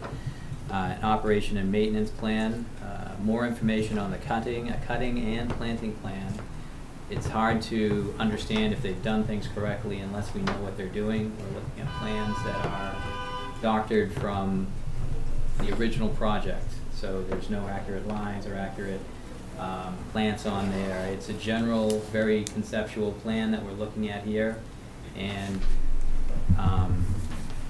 it's missing detail. It's there's no control. It's loose. It's conceptual. And I know it was brought up once before that if there was a problem, we could use an enforcement order, but it doesn't make any sense to go into a project and knowing that if it goes bad, that that's our only option, because with an enforcement order, it does take the owner to actually care that he's under enforcement. And I think that these people had an excellent plan up to 2007, and they can do it again, but I'm not sure by just letting them loose we'll achieve the goal that everyone wants. So that's all I wanted to say. Well, I think they have the right to maintain that detention basin, right? Without our permission. That's not in the, it's not in the buffer zone. And Where does it say that now? It's not, well, John, he said it. I don't know. Yeah, I'll jump in and shoot myself in the foot here. This is I'm in the asking, buffer I mean, zone. you said that at the last meeting. Yeah, this is in the buffer zone, but it's an artificial detention basin. We're obligated to maintain it. We don't have the right to maintain it, we're supposed to maintain it. Think of that detention basin that was in one of Al's development, where the guy came in and said it started the road and there's a hole there, I want to come in and fill it up, and we said fine, no RDA, no nothing, just go take care of it. And that detention basin, that guy's in there and mows it every week. So I don't see why we can't allow the same level of maintenance in this detention basin we allowed in that one. My opinion is that this is a completely different level of maintenance. Yeah, it is. Well, if you incorporate clearing the dike, it is. Yeah, I'm not talking about clearing the dike. I'm talking about getting the silt out of the detention basin. And if the outlet structure is failed or compromised, they should fix it. Well, what's the plan on doing that? They don't have a plan. I mean, we don't even know if John's going to be there on site when this work is taking place. I mean, it's those kind of things that haven't been asked yet. I mean, I would feel comfortable if John was there during the whole time, or someone from his office for that part. How are they going to do it? Are they digging it out? Are they getting a vac truck? There's all that silt fence. It's right in the bank. It's part of the bank now. When they pull that out, that's going to make the soil loose. What time of year are we going to allow them to do this work? That hasn't been proposed. It hasn't been talked about. There's no means and methods that we're looking at. I mean, I agree. If you want to do the forebay, that seems reasonable. So let me ask you a question. Go ahead. We're only talking about those kinds of questions because the maintenance schedule wasn't followed. Because if this thing had been mowed every year and things were maintained on a regular basis. We're talking about those things for two reasons. Because we don't want this applicant to come back in another 7 years and say the same thing. So hopefully this time the order of conditions will be written in a way that it can be enforced, and the goals that we set will be met, and it will never happen again. But with an RDA, it doesn't even show the seriousness. I mean, this applicant isn't even showing that he's serious about this project by presenting it with an RDA. He's just asking the question, is this project located in the buffer zone or the resource area, and is it likely to alter either one of those? That's precisely correct. That's exactly what I'm asking. And remember the framework of the question. The question based upon, can we maintain an existing artificial facility previously designed and conditioned? There's an order of conditions on the record. You can enforce an expired order of conditions. You can enforce an order of conditions for which a certificate of compliance has been issued. The conditions are still on the record. There's nothing unusual or unique about this. It's been designed. We're going to restore the design that was approved 14, 15 years ago and closed out 10 years ago. And shame on us, the maintenance wasn't done, but we want to start doing the maintenance. The maintenance wasn't done, so shame on you, and we didn't force you to do the maintenance, so shame on us. Well, exactly. It shouldn't be your fault, and it shouldn't be this hard to do routine maintenance, even if the routine maintenance has been deferred for a decade. Yeah, it is this hard. It's been 11 years, and let's just, I think I'm, I'm concurring with what I'm hearing on this side, that things have changed, and I think the work is significant, that it could affect the resource area. There's no doubt we have resource area now. The one area that I don't think is in our jurisdiction is part of one. But, you haven't put the 100-foot buffer. Because it doesn't matter. It's all Yep. maintenance. Well, actually, the four bay is not in resource area, is not in the buffer either, I don't think. No, I think the 4 bay is probably out of the buffer. Yeah. so, somebody should make a motion. I move we issue a positive determination. I'll second. Do you have any question? No, my comment was just to say that the owner definitely does care about the property and the process. We came about 9 months ago to start asking you your advice. We worked with you every step of the way to accommodate the board's request. It's disappointing. I would just offer, we're not, it's a matter of, we've got a Wetland Protection Act that we've got this organization is charged with enforcing. We're making the best effort to determine what the right course of action is, so. Yeah, this isn't our fault, so I don't feel Okay, better. so- I'll second the motion. All those in favor of issuing a positive determination of applicability? Those abstained? Those opposed? Those abstained? I don't know, hit down the numbers. You're voting this for the whole thing. All of the activities proposed. So essentially, we can do nothing until we file a notice of intent. Correct. Get an order of conditions. You could work outside the buffer zone. Please. I know that. I'm talking about in the buffer zone. We need to do this, so I need to get this thing filed. Thank you. Thank you. Okay, thanks, John. Because it's failing and they need to maintain it, it will collapse. Ready to go to the next one? You want to take We could issue an enforcement order, Do members want but to we take a break? didn't go out there and supervise it, so we're kind of area situation. You Exactly. folks, okay, do you want to take a break? Anybody? I'm trying to get educated here on this one.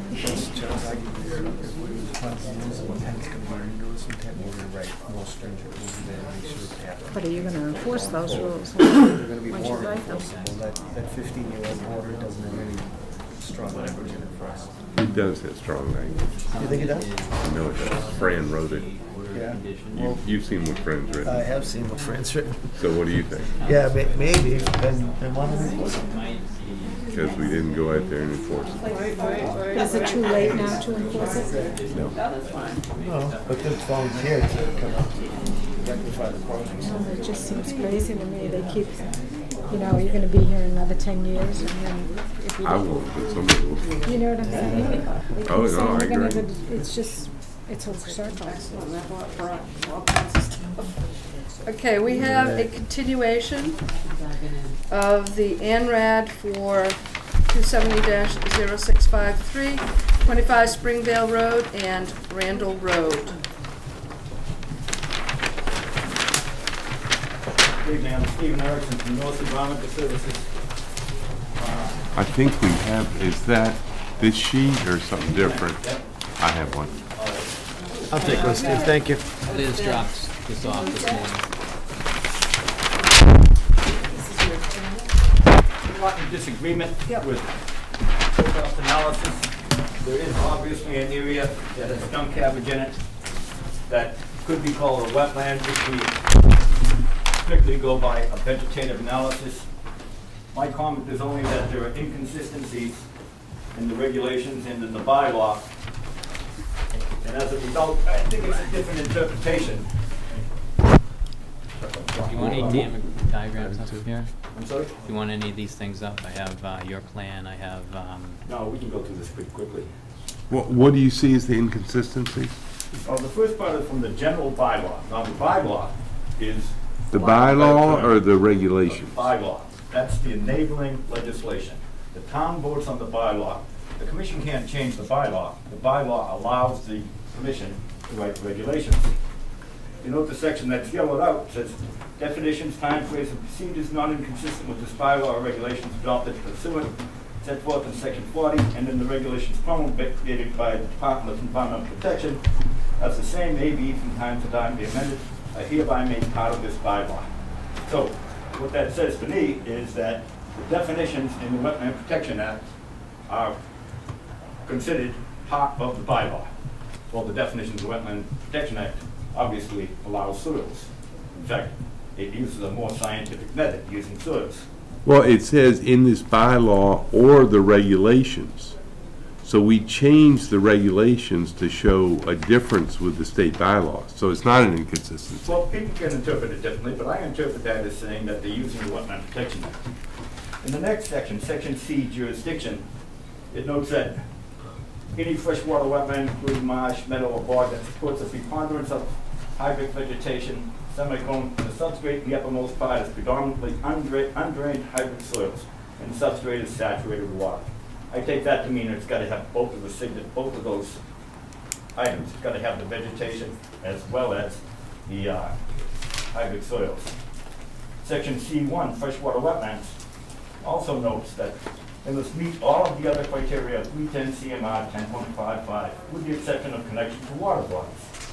So what that's saying is hydric soils are the criteria just like in the Wetland Protection Act. The next section notes that definitions and discussion of terms in the Mass Wetland Protection Act regulations shall apply in the interpretation and implementation of this bylaw, with the following exceptions. That exception is where it notes that wetlands must have a preponderance of hydric vegetation or have the following attributes. The substrate in the uppermost foot is predominantly undrained hydric soil. That last part is what I see as the inconsistency, where it's saying that we should be using hydrophilic vegetation, where the rest of the regulations, the rest of the bylaw, seems to be telling me that you use hydric soils. And virtually every other town uses hydric soils, along with the vegetation. It's a much more scientific, much more accurate measure of where the wetland boundary is. And you've got members who are confident with soil. If we're going to regulate wetland areas and resource areas so strongly, the way we do, then we should also have a concise definition of a wetland that at least the professionals can go by. And you're not going to turn around and say, no, this time we want to use vegetation, this time we want to use soils. It just doesn't work that way. The regulation should be clear. And to me, my reading of it is clear. You may disagree with that.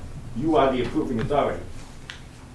On the plan that we have, if we add that So you would argue area, an area that was dominated by skunk cabbage yes, was not a wetland? yes. Remember, skunk cabbage has a 1% chance of being an upland. And Mr. Prokop agrees that it's got non-hydric soils. The problem with vegetation is that we're going by statistics. So if you look at the facultative plants, they have a 33 to 66% chance of being in a wetland. Well, that's a 50-50 shot. Think of a red maple tree. It'll grow great in your yard, but it goes great in the wetland too. A facultative wetland plant has 66 to 99% chance of being in the wetland. That's like a high-bush bluebird. You can grow it in the garden, but you got to water it. But it grows well in a wetland. And an obligate species has a 99% chance of going in a wetland. That means 1% of the time it's going to go in an upland. Now, I'm sorry, and skunk cabbage is obligate. Obligate, yes. That's one. Now, these statistics are not, nobody had a big study and said that, oh, we found out that the red maples are in the wetland 55% or 50% of the time, or technically 33 to 66% of the time. So everybody in the business knows that you can go through a red maple forest, the predominant vegetation is red maple, but it's not a wetland. It's just an imprecise method of determining the wetland boundary. What you do is you look at the soils, you look at the topography, and you look at the vegetation. When the soils and the topography agree, and the vegetation agrees, then you've got a wetland boundary. I think a case could be made if we went out there in the spring or summer and it was fully vegetated and skunk cabbage was there, but all the other plants in that area were upland vegetation. I think you'd have a strong case. Unfortunately, we don't have that information at hand right now. We don't know what other vegetation is in there. You have some other species that are, you've got Upland or arrowwood, which is fact wet. So 66 to 99% of the time, you might, it's a possibility of finding that in a wetland. Yes. You've got that. You've got poison ivy. There's some maple. others that are not. Or fact. Well, fac up, I think. Even sugar maple is fac up. Right. And you also find it within 10 feet of hydric soils. So, and then on this report, It's in the vicinity. first paragraph, Bob says, looking at our regulations, and then he backs it up on the second page. It says, well, vegetation is very sparse based on the presence of these plants, which Becky just went over. It expands the existing wetland by 280 feet. So, And I'm in full concurrence with that. I'm just saying that if you wanted to take issue with that, you'd have to go out there and demonstrate that it's predominantly upland vegetation and that the skunk cabbage is an anomaly. But we can't do that. We haven't done that. The way I see it is you have one section in the regulations that says you use the hydrophytic vegetation. The general bylaw and the rest of your regulations in 2 or 3 different spots specifies the use of soils. So you've got a bylaw that's inconsistent. You're the approving authority, you can run it any way you want. But I'm a soil scientist, I'm a wetland scientist, I'd rather think of it as a science. And the soils make a whole lot more scientific sense to me than just arbitrary vegetation that was never statistically determined. Nobody went out and counted where all the red maples are or where all the skunk cabbage was. It was by committee, sitting down and saying, yeah, I think this one's there about 66 to 99% of the time. It's not legitimate science. It's intelligent guesswork. Can I ask you a question? Sure. What makes the soil a more accurate science? What's happening in the soil, the subsoil, normally has that brown color to it, okay? That brown color is a result of iron in the soil. The short story is, when it's underwater, when it becomes anaerobic, the bacteria take the iron oxide, rust, like you have on the car. They take the oxygen from the iron oxide and use that oxygen for fuel because there's no other oxygen around. They convert the iron from the ferrous state to the ferric state. In the ferric state, the iron is mobile in the soil. So we either get concentrations, the redox features that we see, or we get depletions, areas that are white or gray, where all of the iron has been washed out of the area. We only get that when it's under anaerobic conditions. Under the definition of a hydric soil, all we need is water at under the surface for a significant portion of the year. At under the surface is 12 inches, and a significant portion of the year is only 10 days during the growing season. It's a fairly strict definition. And 10 days is not a whole lot of time. But in fact, it only takes about 10 days for that to form. And I know that because I once took a glass jar many years ago, filled it up, put a bunch of subsoil in it, and put some topsoil on the top of it, kept it full, and within 2 weeks I was starting to see those effects. So maybe a follow-up question to Michael's question would be, then why does Massachusetts rely on the vegetation first and then ask you to back it up with the soils if they don't feel like the soils? No, the regulations specifically state that when evidence of soils is brought in, the commission must pay attention to it. It's not an option. That's right, and we certainly did, but if I could comment, the reason we have Wetland Protection Act and the reason we have bylaws in this town to protect wetlands is because wetlands serve a function, and they serve primarily 3 functions. They serve a function of retention of floodwaters, they serve a function of wildlife habitat, and they serve a function of water quality enhancement and protection. The soils, whether they're stained or aerobic or anaerobic, have marginal influence on those three functions. In contrast, the vegetation contribute heavily to all those three functional values. Those wetland vegetation plants are what create the wildlife habitat. It's not the soils. The wetland vegetation is what enhances the storage and evaporation of floodwaters, and the wetland vegetation is what has water quality enhancement, not the soils. So that is why we wrote in our regulations that if there's wetland vegetation there, it serves the function of the wetlands, and they're wetlands. I disagree with that, because the soils are just as important, because the filtration is in the soils for protection of groundwater and surface water quality. Granted, the plants do pay a benefit, but the soils are just as significant. And there are soils there. They don't have to be wetland soils to filter. As a matter of fact, if you think about Title V and the on-lot treatment regulations, they rely on upland soils to filter the groundwater and improve the quality. If there are wetland soils there, Title V says you're not going to get any infiltration or improvement in groundwater quality.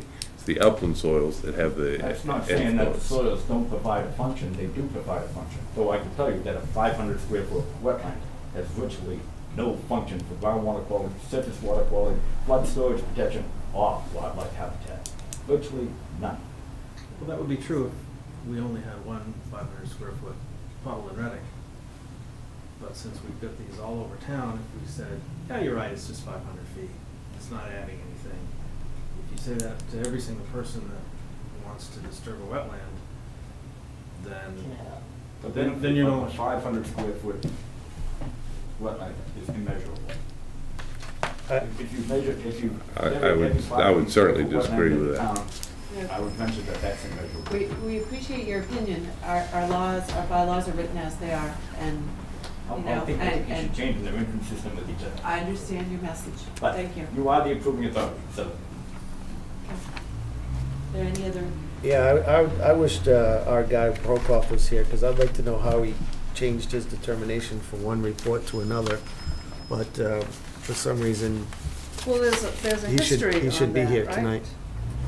On what? I'd like. Why he changed his, he didn't change his, but where, Well, this There was another- this first report says that it's in compliance, and that on his map right here it says non-jurisdictional.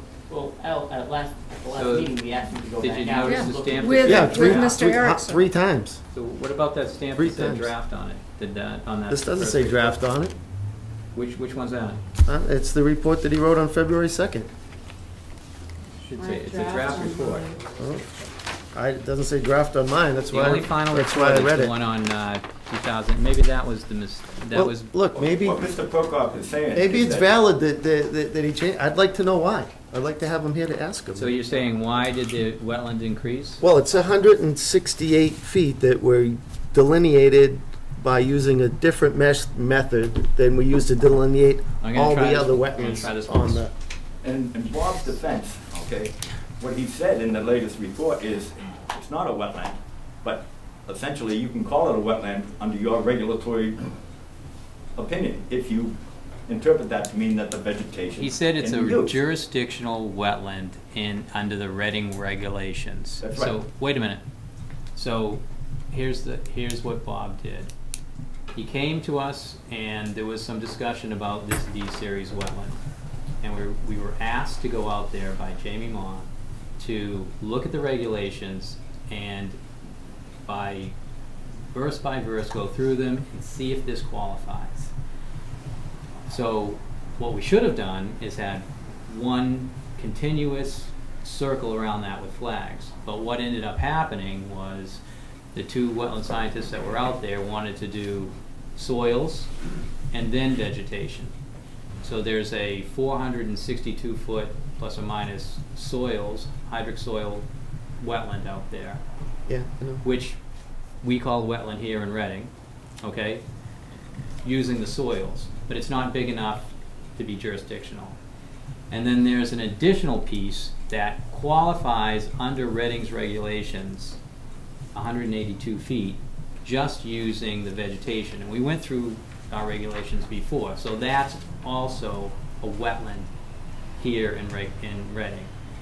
Combining both those, they become jurisdictional. So that's why it changed. It changed because we were asked to use the letter of the law. We probably should have done that in the first place, or they should have probably done that in the first place, but that's what we got.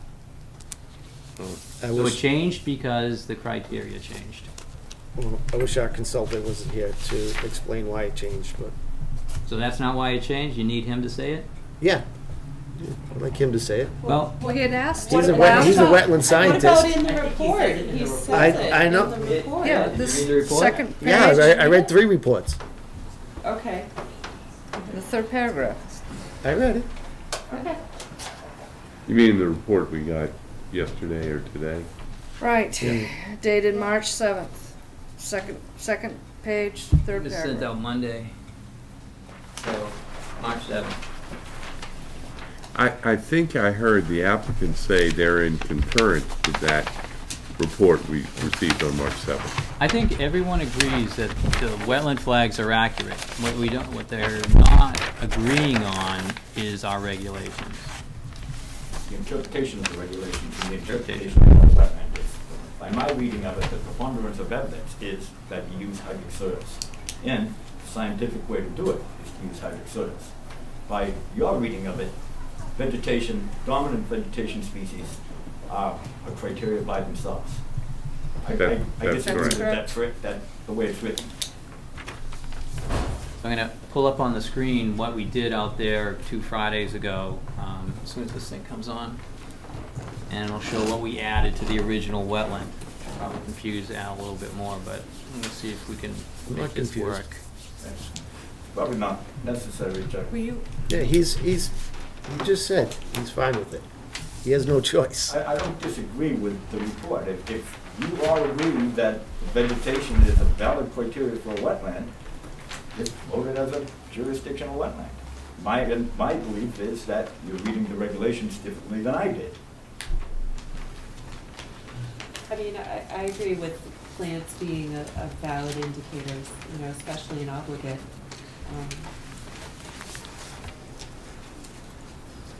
I don't have any additional questions about this project right now. I would concur with Danica. I think my understanding, obligate Fact plus. you know, I think that's enough indicator for me to say that that's a weapon. And I'm sure soils do play an important part in the state regulations, but the state regulations also say in the definition of a bordering vegetated wetland that areas containing a predominance of wetland indicator plants are presumed to indicate the presence of saturated or inundated conditions. And the dominant species in that area is obligate, facultative, positive, facultative, wetland minus, and with a distinct slope. So I mean, I think we're on steady regulatory reasons for defining this area as a wetland, and I don't object. I agree. I agree with what Anika just said. I do have a question, and I should know the answer, but I don't.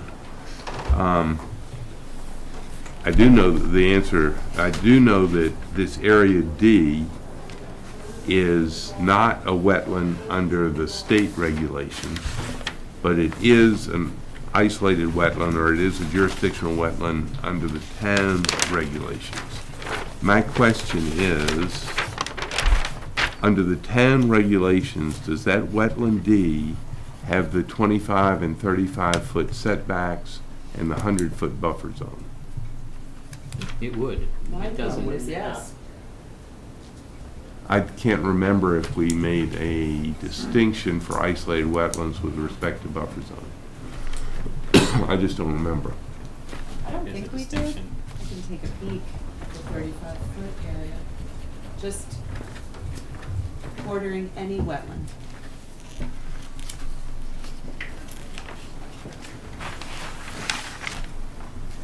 So this isolated wetland definitely applies with that category. So do we have a concurrence among the members of the commission as to, is this jurisdictional under our bylaw? Yes. Yeah.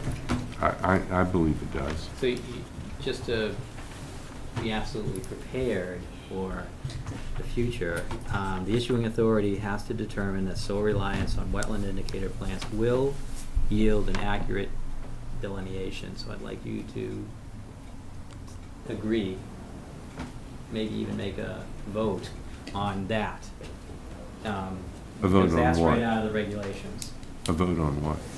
That you believe that a sole reliance on vegetation yields an accurate delineation. Does anybody have a copy of that March 7th I do. report? I think he reiterates our regulations in there, if I remember correctly from reading it. The definition of a wetland. The definitions Yeah. are not pasted out of my paperwork, Yeah. highlighted. Right. The wetlands must have a preponderance of hydrophytic vegetation. And what we're saying is that additional 182 square feet has a preponderance of hydrophytic vegetation. And that's what Chuck, I think, is asking us to concur with. And I think unfortunately, the site visits, there have been at times where I was working and couldn't attend. So I haven't seen it, but from reading the report and listening to the other commissioners, the only vegetation we can see out there is the skunk cabbage and some poison ivy and what was the third one? Arrowwood. Arrowwood. The poison ivy and the arrowwood are facultative, and the skunk cabbage is Arrowwood is obligate. facultative wet. Yeah. So And then from what we facultative. see out there, there isn't much vegetation this time of year, but the preponderance of what's out there is hydrophytic wetland vegetation. So, Again, my only concern, not concern, but if somebody wanted to make a case, they could go out there when it's fully vegetated, and if everything else was obligate upland, then that could change, but I don't think that would be the case. so do we have a motion to? Can I just ask one clarifying question? real Sure. quick? So the orange section on here, the wetland that is upland soil, which we agree everything else is hydric soil. Right. Is there any debate on that? The green? The green and the blue. Oh, why are they different? They were just done at different I times? think we've done it. They were expanded, I So think. green was the original delineation. Right. So we're saying that 336 plus 160 square feet are hydric soil, right? So 460 out of 628 of this parcel, this segment of soil is in fact hydric soil, plus the whole thing is covered with plants. Are the green and blue area supportive of obligate wetland species? Now, if not, I wonder why not. There was grape in there, and there was skunk cabbage in there. Oh, there was skunk cabbage. I can see the skunk cabbage. Not in the green and blue area. Not in the green and blue. Why do you think they were Why not not? in the If green they're and hydric soils, Wait a I minute. only saw them in the Wait a minute. 168 the other Wait a day. minute, there was skunk cabbage. Was in there the skunk green and blue cabbage? area. Truck fell basically on skunk cabbage. Did you see me? on Monday. There wasn't that in the 168 though? I saw it up Then close. we stepped up Lindor and there was more skunk cabbage. It did fall. so there's no longer skunk cabbage there because Chuck took it out. I know. Very resilient. I know that. Right in that down lowered corner of the green. Yeah. Okay. Yeah, I mean, it's No, So it- there is I skunk mean, cabbage in the green blue area. I said that that's the Definitely hydric green, I don't soil know. portion, I mean, again, we're because talking it about- qualified for that. That doesn't mean there wasn't vegetation there. Yeah. So the majority of this parcel, this delineated area, has hydric soil. I would believe Right. all of it has wetland plants. Except for that orange. Except for the orange piece. But the Orange piece, majority, yeah. right, the green and the blue, we all agree are hydric soil. I would just like to point out, or not point out, but ask if there's agreement with this statement that if we have a 35-foot no-build zone around Area D, that would eliminate a significant portion of this parcel from development. Am I misreading that? I'm not gonna make that judgment right now. This is only an ANRAD. Oh, I know, but So I'm not gonna speculate. I'm just gonna say. but I we think we that- do concur that there's a 35-foot no-build zone around that Area D. No, we're only No, only I'm identifying the resources. I'm saying If by it can move. calling that a wetland, even though Well, it's an I think you isolated asked us to look wetland. into that. I mean, you weren't sure, and I just don't you remember. were saying, I mean, let's look into the regulations. It might, I think it might have that setback. But the only thing I can compare it to is I'm just thinking of the habitat area of a vernal pool, and that's kind of why it was written. So maybe it doesn't, and maybe it's just 100 feet of habitat, and you need to protect that. So there is a little bit to look into. Not clear. But there is no proposal on the table at this point. This is just Or- the one. This is Just looking at just, the line. right. So do I hear a motion to concur that this is a wetland? Well, that I move that this drawing dated November 6, 2015. I don't see a revision on it. Oh, it's received by the Town of Reading March 9. Yeah. Does that have, Revised Oh, so, yeah. okay, all right, Yeah, 3, 4, right. yeah. 3, 3, 4, 6. okay, then I move that this drawing that has the latest revision is 3/4/16 accurately depicts. Wait. You know what, Jamie? I need to ask that if there are any comments from the public. Sorry.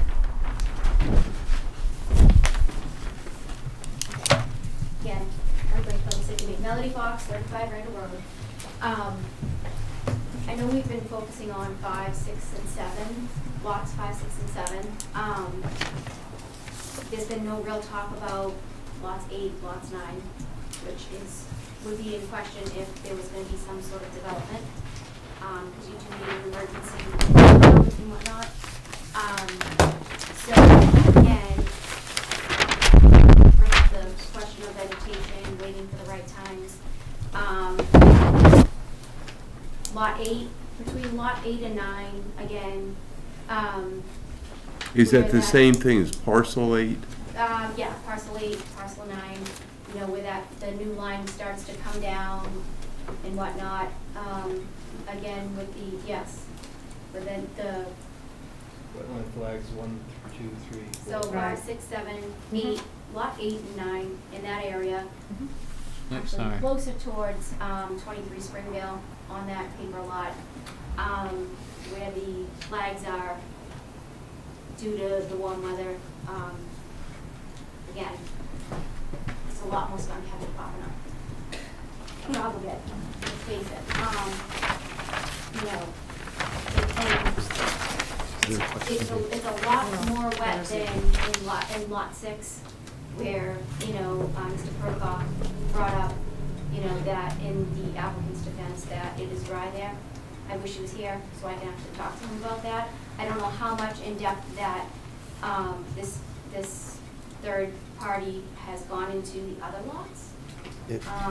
He looked at all of this and concurred with Norse Environmental with the line.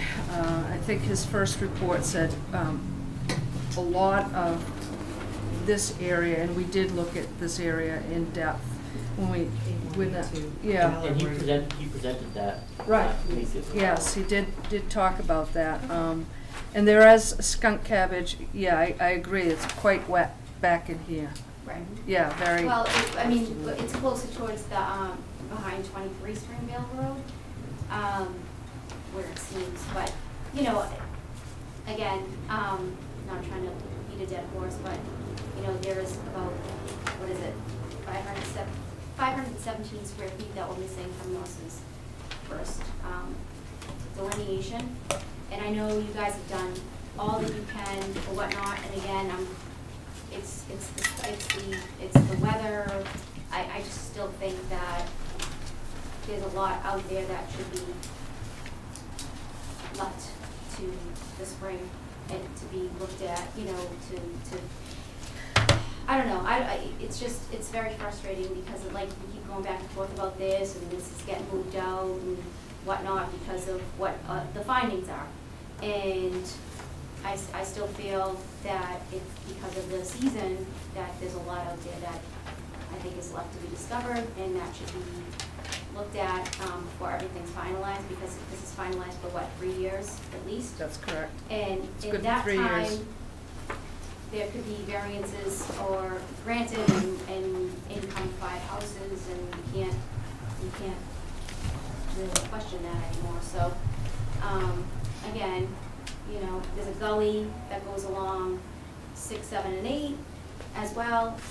There's the flags right on the stream line, but again, there's more skunk cabbage popping up 10 feet down that way, 10 feet from that line. I mean, it's just.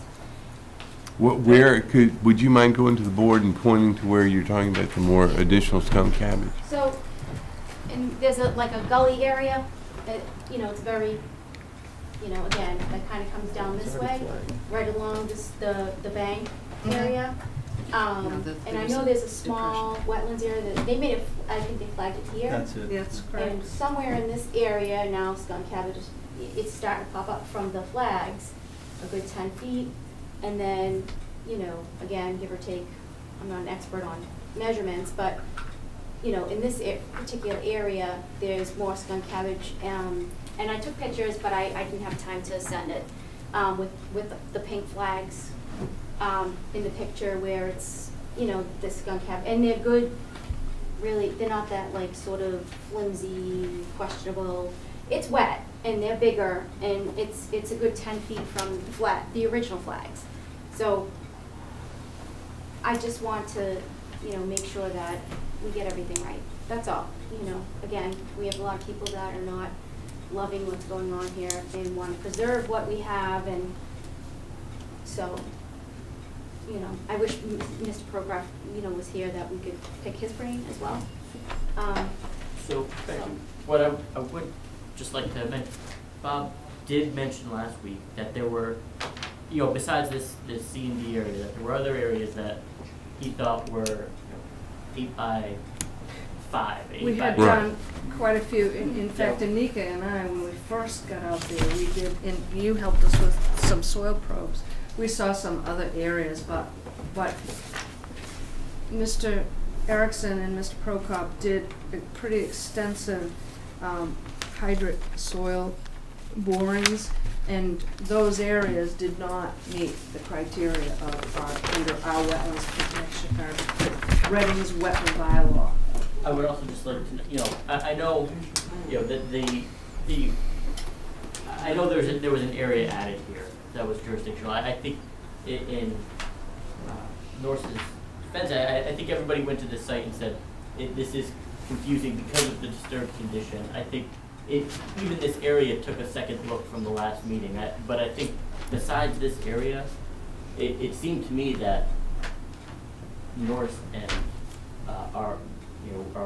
the third party were in complete concurrence with where these lines were. So at this point, I don't know that it's, you know, I'm of the opinion that, you know, if those two, the two professionals agree with it, then I'm in concurrence with where they've got it delineated. Okay. I mean, that's fine. I'm just, like I said, putting in what I thought and what I've been saying about seasons and whatnot. I just don't want to miss anything because once it's gone, it's gone. We can't get it back. So. Thank you. Thank you. Okay. Could I ask a question? Your name, please? Karen McCadden, 64 Glenmere Circle. I'm kind of about the corner over there. I don't know if this is kind of a silly question, but you said you would go down 12 inches to check the soil samples, is that right? We actually checked down to 18 inches. 18, We're okay. looking for indications of water within 12 inches Okay. of surface. If we see it within 18, we're assuming that it's within 12. Okay, because I was just, a couple meetings ago, brought up how the ditch was dug 50 years ago, and when Randall Road was made, it was indicated, my impression was that all that soil was tossed and moved into some of this area.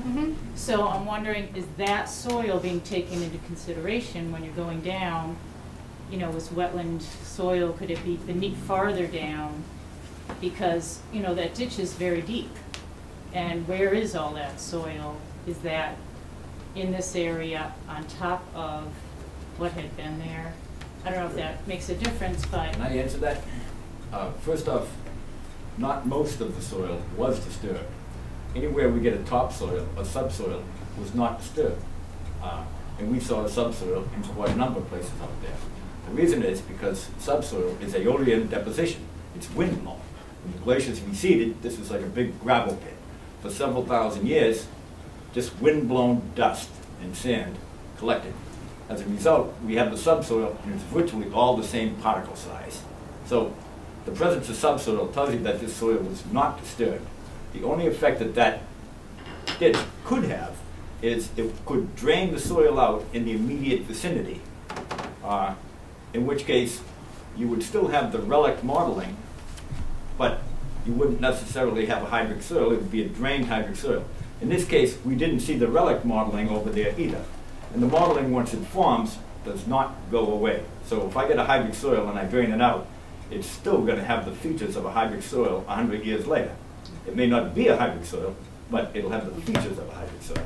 So if something like that had happened, if we had drained it out, it would have showed up for it to us. But were you talking about draining or filling? I'm not sure if you answered, I understand what you just said, but Okay. I think I did. You're the only one. Do you want to restate it? What I'm saying is when they dug the ditch and the dirt from Right. that 10 feet down, did they put that dirt where those in this land area, like you indicated when they finished Randall Road? It said, my impression is you said they took some of the soil and kind of just put it in that area, pushed it down in there. I'm sorry.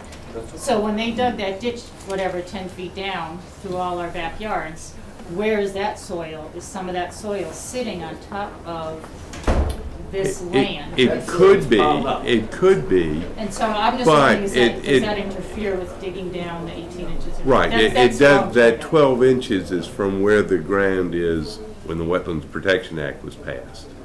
So if somebody put in 4 feet of fill over a wetland in 1971, then it's no longer a wetland. Okay. If they put the fill over top of wetland soil in 1999, then yes, you would be correct. Okay. Okay. So, yes, there could be wetland soil. There but could- it's there too- probably it's too late is. because it's been Yeah. 50 plus years that Right. they do that. I get it. Exactly. Thank you. That, I understand. Frank Coleman, 26 Randall Road. I'd like to build on that a little. In addition to the soil from the ditch, the contractor who built our houses dumped rocks, concrete, lumber, and anything else he wanted to get rid of without paying to dispose of legally down there. And I think you folks saw that. And I think some people said that it's pretty likely this would be one big wetland area. The questionable vernal pool and the area we're talking about tonight would be one big wetland if that hadn't been dumped there. That was dumped after 1971. The last home was built in 1976. So clearly that, and when he built the turnaround circle, you can see where he dumped his asphalt in there too. It's clearly visible. I guess my thinking is, if that were cleaned out, and I don't know who's going to pay for that, that would, chances are that'd be one big wetland. That'd be a big area. So that clearly was after 1971. I said 71. That isn't when the Wetlands Protection Act was passed. It was passed in Pat? The first house was built in 72. Okay, and the last house was built in 76 and 77, which was the Steinberg's house.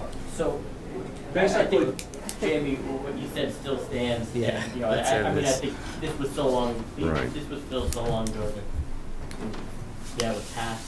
We saw no evidence of a filled wetland out there. Yeah. And we would have seen it. Yeah, I mean, I think that's. There are piles of debris out there, no question about it, but we saw no evidence of filled area, of filled but you wetland. didn't remove the piles of debris, so how do you know it's under them? Come out to Mariano. Sorry? If you didn't remove the piles of construction materials, how do you know what's under them?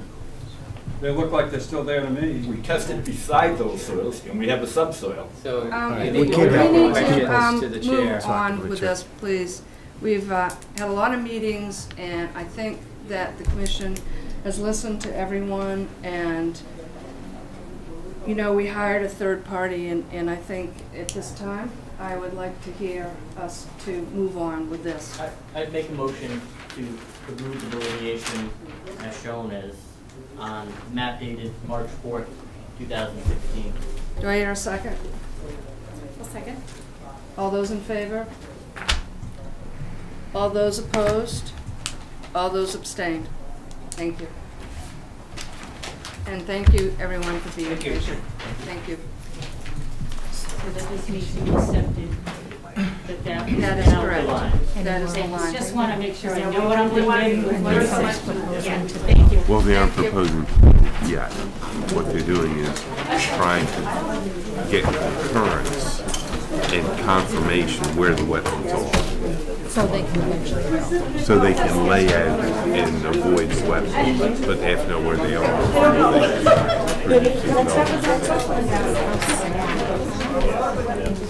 Well, I need This is over. We'll sign the conditions, the order at the next meeting. And we'll just say that it'll identify all the wetland flags. There's only two wetland flags, and that'll be it. And it'll also say that there are no Well, I other don't know. I think resource areas found. designating that as a wetland, that takes out a good piece of this buildable land. Because There how many might not be enough buildable land there for it to be economically Okay, viable. folks. So that's probably- Folks, we have other things on the agenda, please. Yeah. Yeah. You can come in. feet can you not build 35. from a wetland? You can get a variance, but in general, you can't go to 35.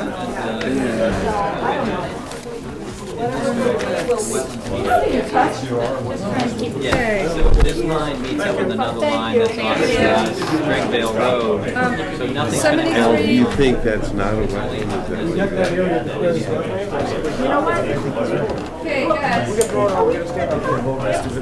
73 Fairchild Drive. you should have made the case that where he has the soil was not a wetland. He could have made that case, but he didn't. I'm not gonna make it for him. No, I know.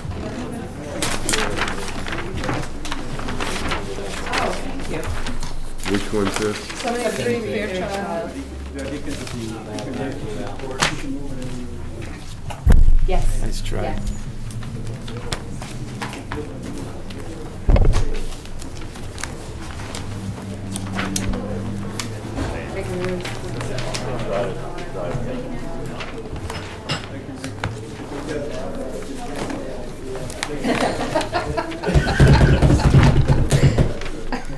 Our applicants love them.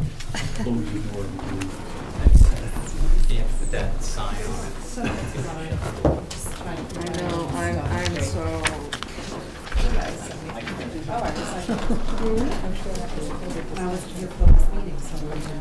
Why is he handing this to us? Just This to is- review it? Yes, to review, make sure it's got everything that we talked about. 73 Fairchild. Remember? Yeah. Oh, I saw him too. And we looked at each This other. is the wall on the deck. I did the same thing. Stairs going down the opposite side. We already voted on this, right? Yeah. So you read these up, right? Yeah.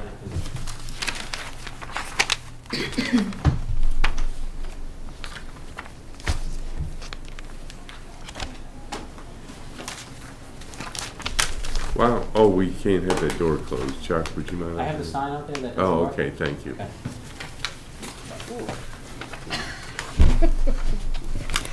Getting testy. Who, me? No, I didn't mean to be. It did sound like. All right. What? It sounded like. To Sorry. Jamie. I'm sorry, Jamie. Jamie took it gently.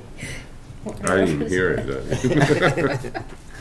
I was just saying the sign's out there. What, do you gotta have a sign, public meeting? Yeah. No, you either have to have the door open or a sign that's saying this is an open meeting. Yeah, there has to be one. They don't have to be multiple. Well, I guess it could. Find your way in. You got a door open. We're open, but we don't really want you to find the door. Oh my Don't God. walk on the grass. Were they going to just use a weed wrench, or were they going to also apply glucosate? They're gonna.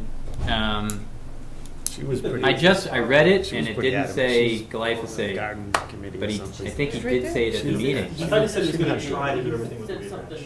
We're gonna try and do as much as we can with the weed wrench. Okay, and you're borrowing that from us, right? Yes. It's in my office. Okay. So, it's okay if we don't have anything about glucosate in there? I could add that if because then it'll give them the option. And I Right, think and we That should- voted to approve that. Yeah, I mean, Elect- that was described to us at the meeting. I think it's in the minutes as well. but you need a licensed applicator. the Dame's So I'd add that part too. are a Okay. lot more Is contentious that than okay to do? almost all I our think it's sites. fine, yeah. Oh, I don't really? Yeah, mind most of using them are it. much more, No, much more straightforward, much Oh, less. really? It's not in there, right? Oh, No, really? I don't see it. No, I'm adding it. I'm gonna add it. Okay. So we would just approve as amended at this point. Okay.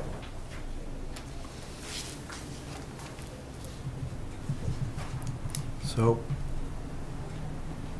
I guess let us know when you're done.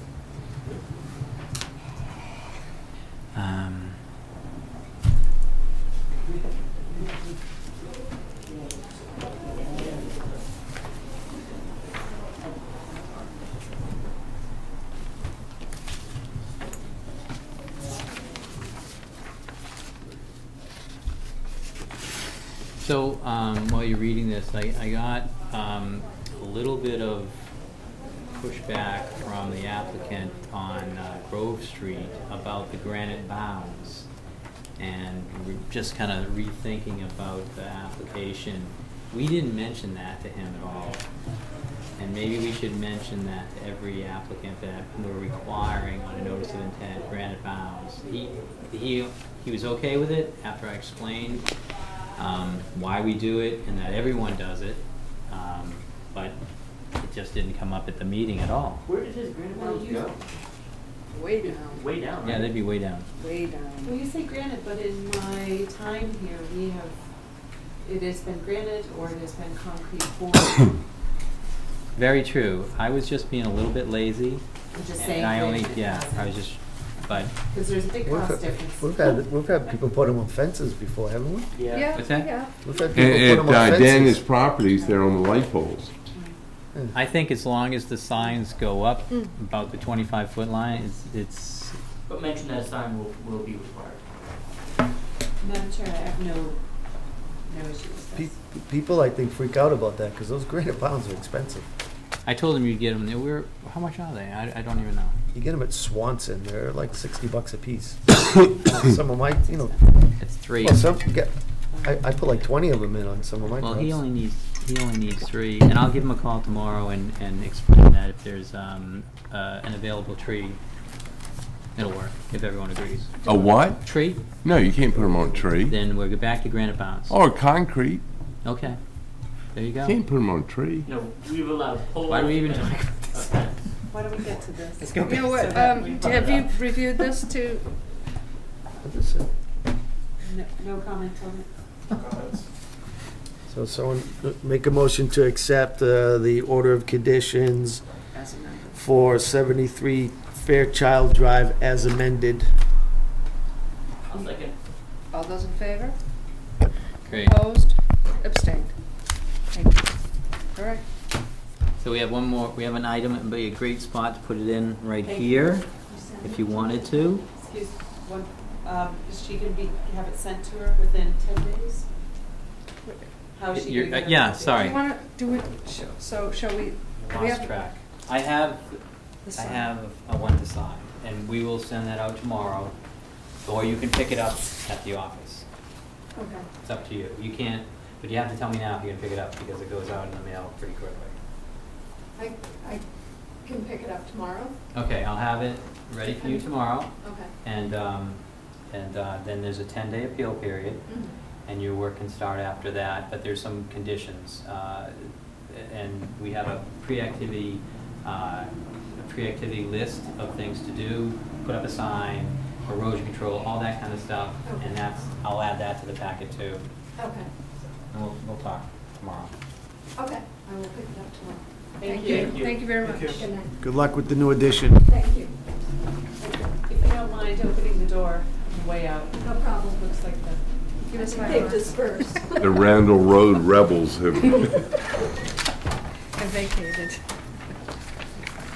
Who knew you were throwing your lot with such a prickly bunch, huh?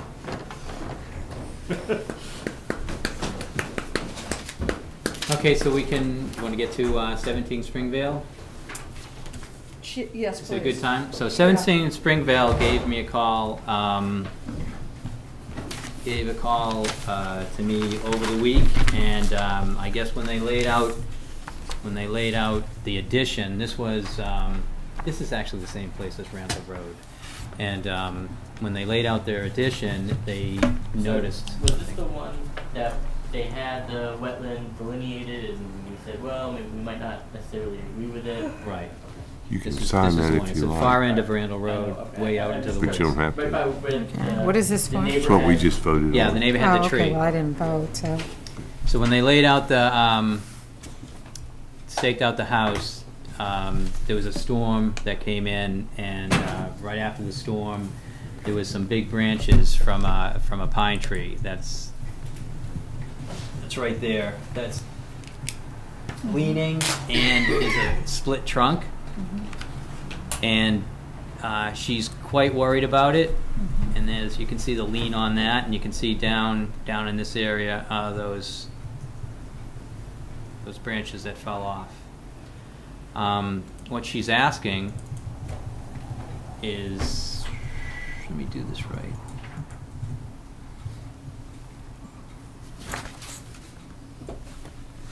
So, does it work? Mike, is this the one where we couldn't find the flags? It was grass, the tree between the houses? No. I don't know if you were on the sidewalk. Yeah, I don't think I was here. This is an RDA Okay. that we gave for this. It was delineated by Livy at Hayes Engineering. Yeah, because it was Becky, Chuck, and I walked from Randall Road Over to this? to this. Yeah, to the back of it, yep. So here's the addition that we approved, right in this area here. And this is an existing garden, existing shed. And when they laid out the corners of this thing here, this 30-inch pine tree right here dropped some limbs, and they came down pretty close to this area here, and it bothered her a lot. And you could see the lean that I showed you in those pictures. So the distance between the tree and the house, or the proposed house, is 40 feet. The distance between the tree and wetland flag number 3, which is the closest flag, is 56 feet. So it does qualify because it's outside the 25 foot, it's outside the 35 foot, and it's beyond the 50 foot. So What do you mean it qualifies? we ask the trees aren't taken down within the 25 foot zone of natural vegetation. And then there's something in the order of conditions that asks them not to take them down within 50 feet. I thought you said it was an RDA.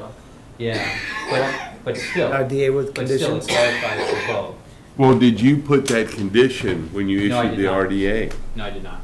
Yeah, and then if So you it- didn't, then, I think I it's probably okay. shouldn't have mentioned it. I'm just sorry for confusing you. I just mentioned it because no matter what we did, it would qualify. So we only have to look at this as a tree that's 80 feet to 100 feet tall, that's dropping limbs, and has a split trunk, that's within striking distance of a proposed addition that was forgotten about during an application. She's requesting, and did you all get the letter? She's put something really nice together.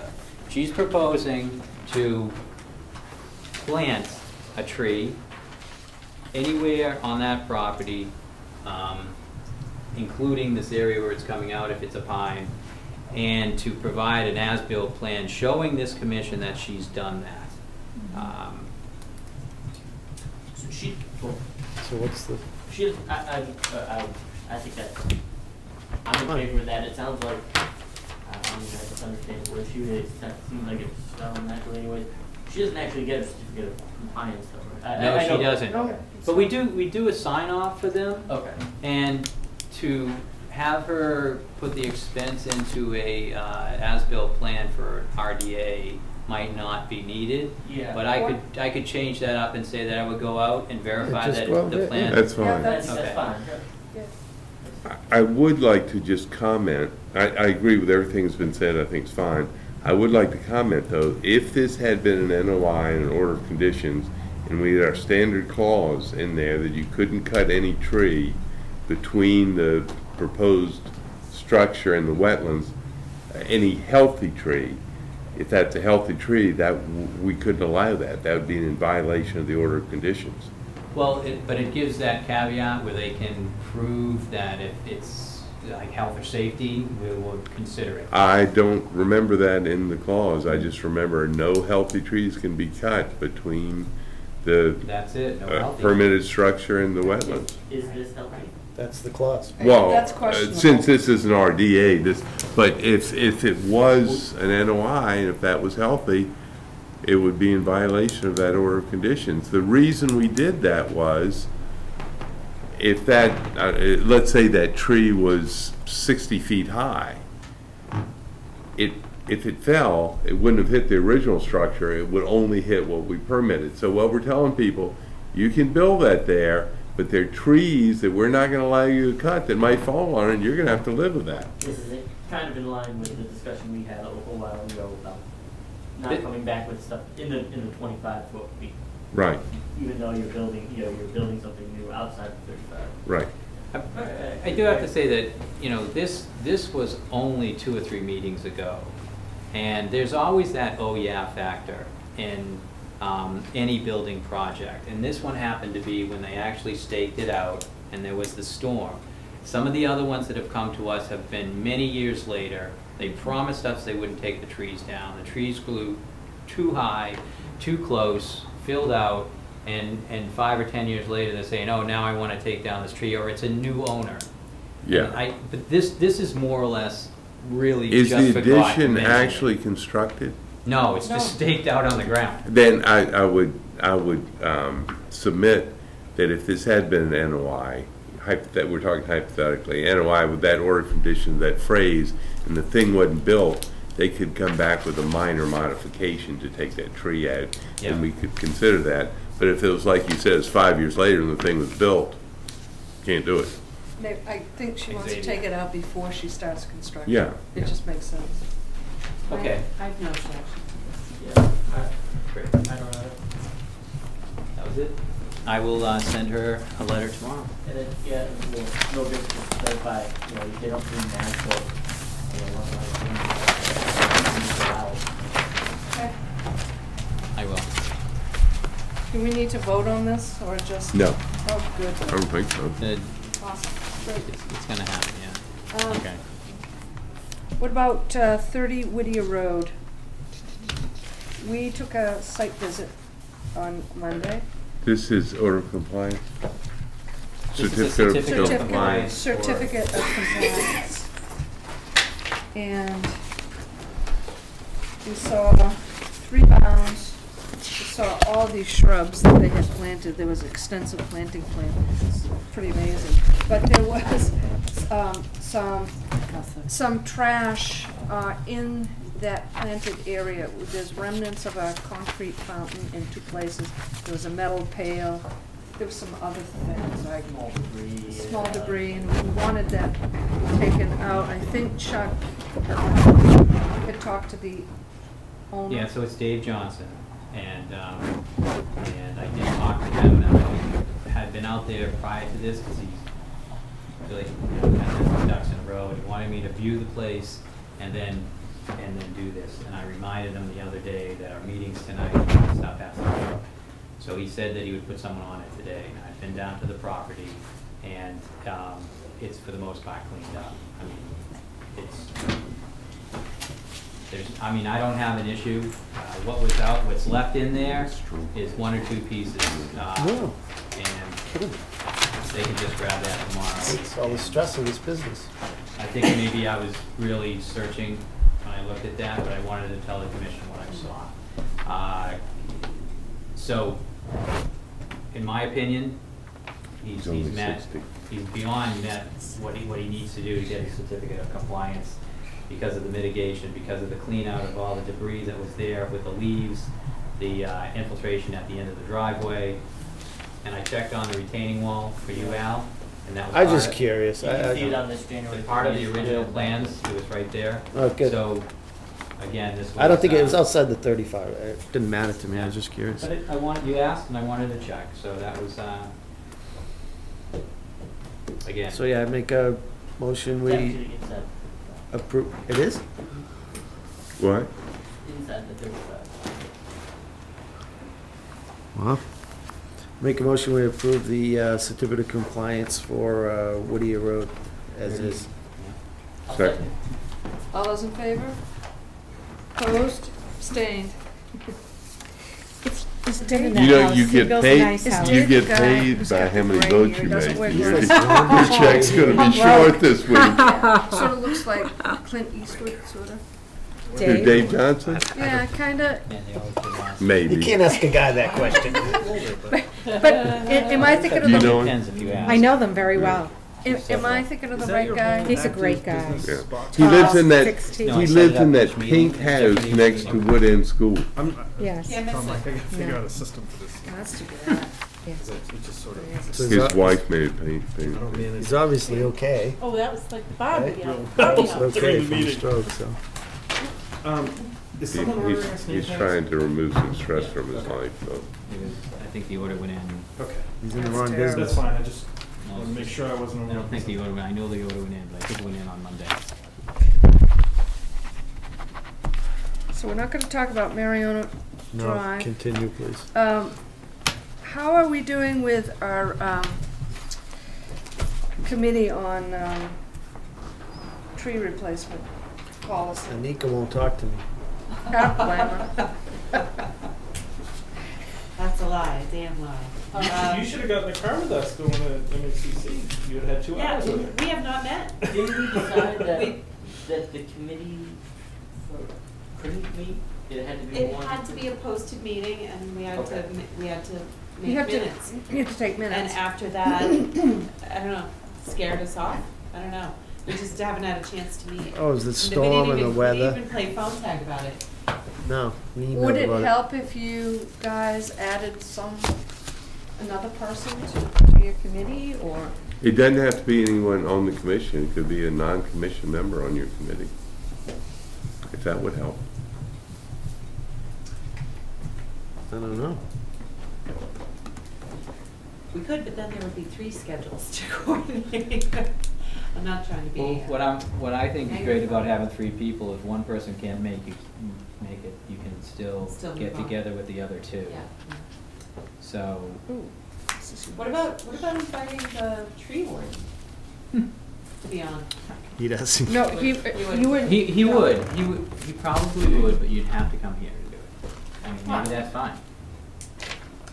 During work hours. Yeah. What about any thoughts or feedback about that idea? Well, why don't we try to get together a couple more times and make some sort of outline, and then we'll see if we need a 3rd person. Can I ask you a question? Do you guys start with, some other town had something done that was a steal? Yeah.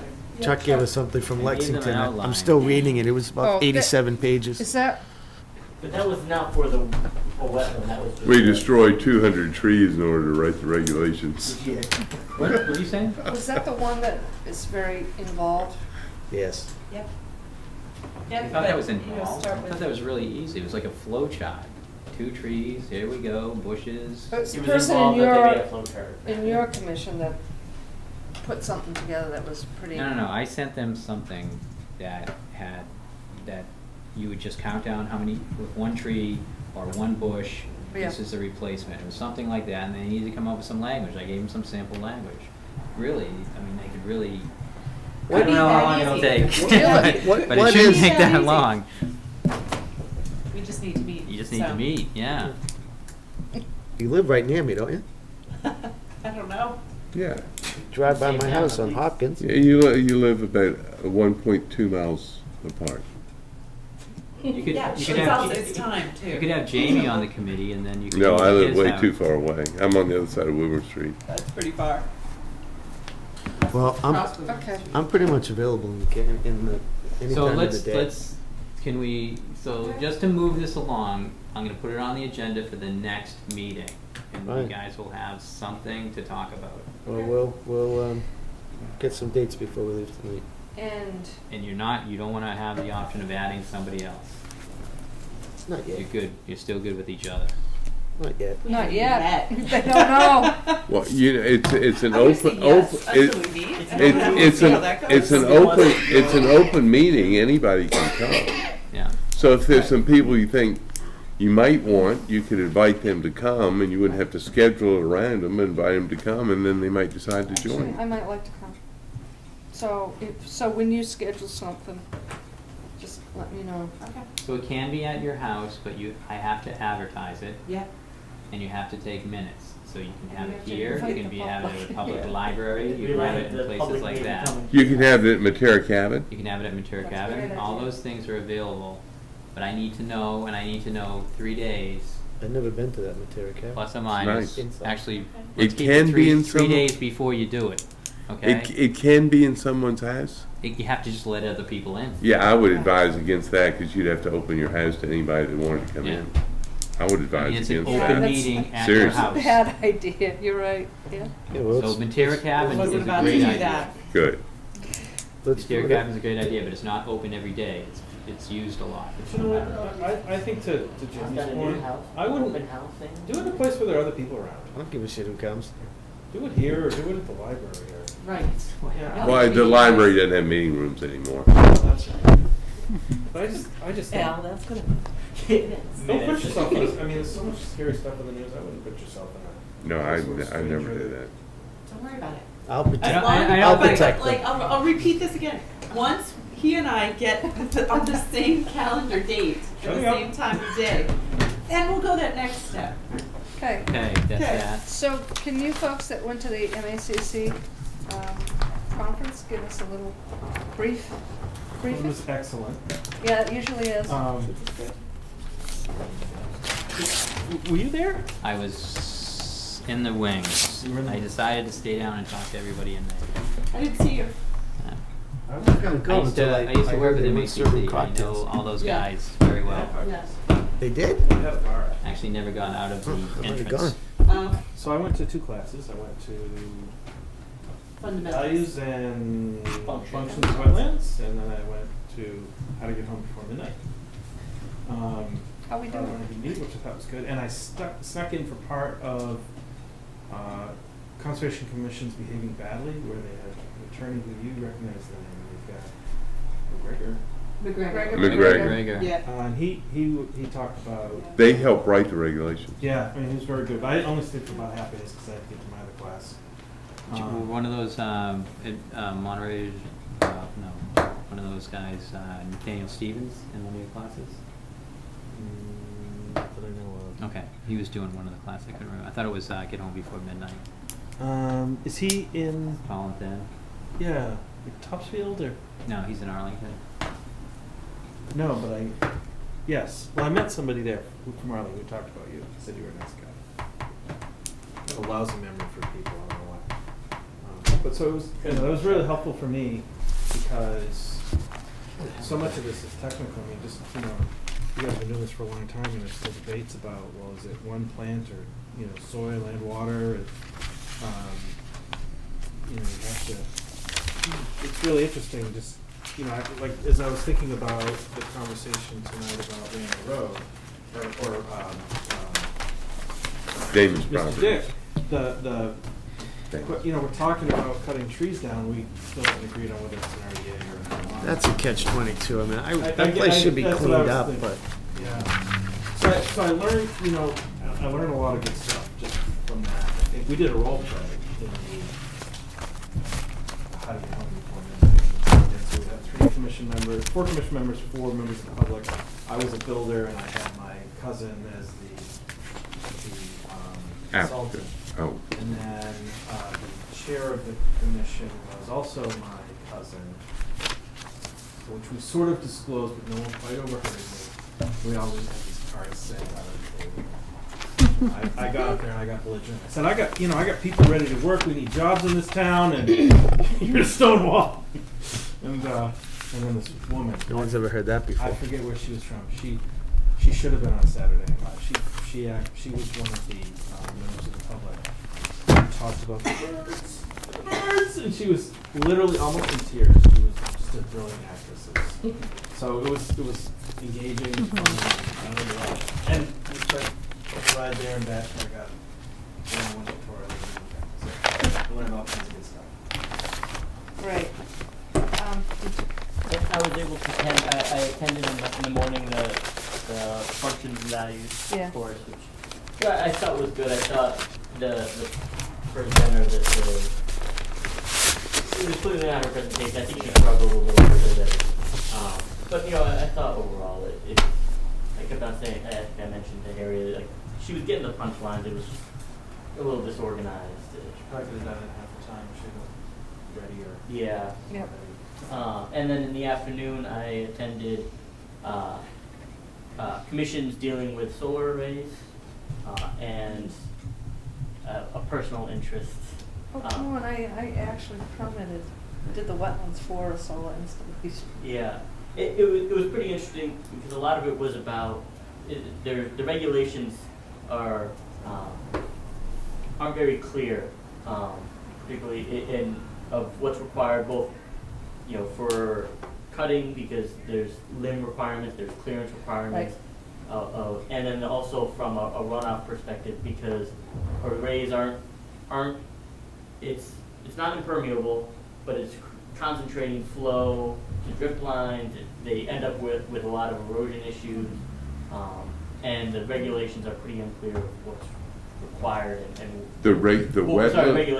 standard practices are pretty of what they can get credits for when they're actually designing it, and so you see a lot of variations between sites in the state. So I thought it was pretty interesting.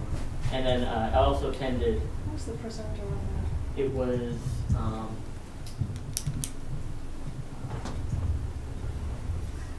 the Mass DEP. His name was very unique, so I remember thinking about it. But he did my second one as well. And then it was someone from the speakers out of Mass DEP. And yeah. Okay. Yeah. From, I forget what the firm was.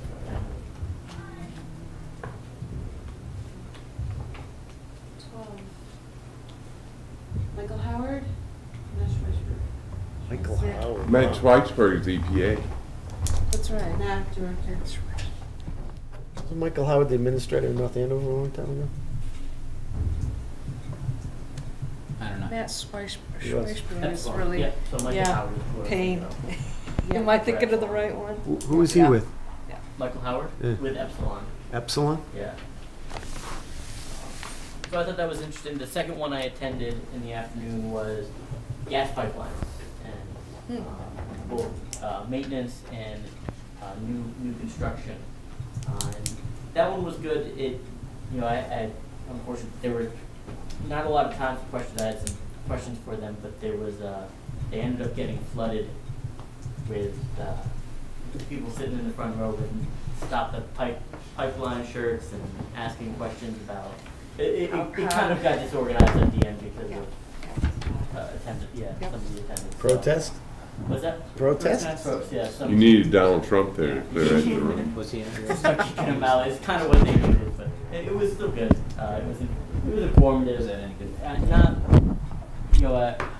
it would talk a lot about the construction, which is my background. I somewhat argue about it. So, I thought it was good information, but nothing that I wasn't familiar with. And I was hoping to hear a little bit more. No Well, bills, no nothing? Yeah. So, No bills? No Isn't he talking? Anika. Al, isn't he talking? I was hoping. I thought Al was gonna follow me. This is in a construction site. Yeah, so I went too, and I went and saw a talk about climate action and how to, I guess there's a tool. So there's a website, here it is, climateactiontool.org, and the state is trying to connect people in our position with a tool that they can hone in on special areas or special creatures or special habitats, and then get direct resources for how to preserve, protect, and prepare your community for upcoming climate changes. So they're trying to make, so they told us a little bit, mostly spent the talk telling us how to navigate the website, which to me was like, come on. But anyway, and then they asked for feedback about what we want to see on the website as additional information. So I thought that was moderately interesting. I was going to go to the gas talks, but instead I went in the afternoon to how recent precipitation changes may affect wetlands regulations. And that talk was actually given by the people, a woman who works with NOAA on Atlas 14, which is a newer evaluation of what kind of rain you can expect on an annual basis based on current data, or up through 2014. And then there was a second presenter that showed up and talked about from Cornell, talking about the Cornell data. So both of them went through all their MAD data analysis, smoothing, averaging methods. And at the end, DEP got up and said, how does this impact you guys? We're looking at this new precipitation sets of data that is current, that takes into account the newest, best, high-quality data, and we're starting to develop and devise possible strategies on how to use this in permits. They said maybe a first scenario is we use this data set for this and this data set for this, but we want your feedback, we want your input. So. By that, do you mean how would we change the regulations, or how would we use that information? How would we, where I think that affects us most is in stormwater management, because the size of those culverts and the size of those detention basins are determined based on design storms. And a design storm, you have to assume a certain set of rainfall events that you would expect to see in that area. And the old data set, which I think was last published in 1997, maybe Jamie, you know? I think it was before that. Before that, only has weather data that stops in like 65. And the newest precipitation data basically is that a typical 100-year storm, based on that old data set, is now happening every 66 years. So we're getting the more intense storms more frequently, which is what all the climate change models have always predicted. We'll have more drought, we'll have more extreme precipitation. So, so instead of designing for a 7-inch or 6.5-inch of rain, extreme event in Redding, the new models predict, 8 to 10 inches of rain. And that's a big difference in this town. And if we're not designing for that volume, we're going to flood out your neighbors. We're going to flood out your neighbors. But at the same time, that's the whole thing about this climate change thing. Oh, okay. It's a moving target, Bobby. Okay. So they were even saying with the adaptations they said on this climate action tool, they said, well, if I plant these trees next to this brook to make sure that the brook stays cooler in the summer because air temperatures are going to be warmer, to protect that brook trout, that sensitive species that's moving through my habitat, is that going to do it? Is that going to really help ensure climate change? And they basically said, well, that's the best we can say now. That, by the time those trees actually get a chance to mature and develop, maybe the water temperature has also changed, and maybe something else needs, so that's probably the change. I don't know is the How answer, do you right? fix it? Right. How do you fix it as it's happening? Because you may do something as best you can, and you may never know if it actually did any good. Oh, that was a little bit of that was a hard takeaway for me, but it was kind of realistic. Okay, so we talked about the conference, no emergency permits, bills, No bills. minutes. There Yes, are we two did sets have of minutes. minutes. Did you guys review your minutes? Didn't I know Mike made some comments which I agreed with, Mike did. but I only saw one set of minutes. I guess I It missed was the an other. old guess, set. Did we not approve the minutes last meeting because of how late everything was gone? The meeting before that. The meeting- Yeah. I didn't have any comments. I saw other people's comments on the minutes. What, which one are you Maybe talking about? spelled incorrectly. I have no comments on January 13, and In the I wasn't minutes at and the February initial 24th, correction. So I'm not going to comment. So no comments on January 13th? Harry Is there a tried. Motion to approve Harry the tried to minutes? correct my Well, name. I tried. They were friends, but it comments. wasn't enough. You made comments, right? On the 24th. We're talking. Well, let's do the 13th. extra copies of the 13th. If anybody wants to see my copy, you can. Did You you make read 'em? comments on the 13th? I looked at it, I read through it, I don't have any comments. Is Dell's name spelled correctly? I can't sit here? Maybe Al can check You're it. supposed to bring these to me. Oh, really? So I have to put a more willing person at that spot. Oh, okay. Or you can So I just move pass we them around. approve the January 13 minutes. Do I hear a Second. All those in favor? Abstained? Opposed? None, okay.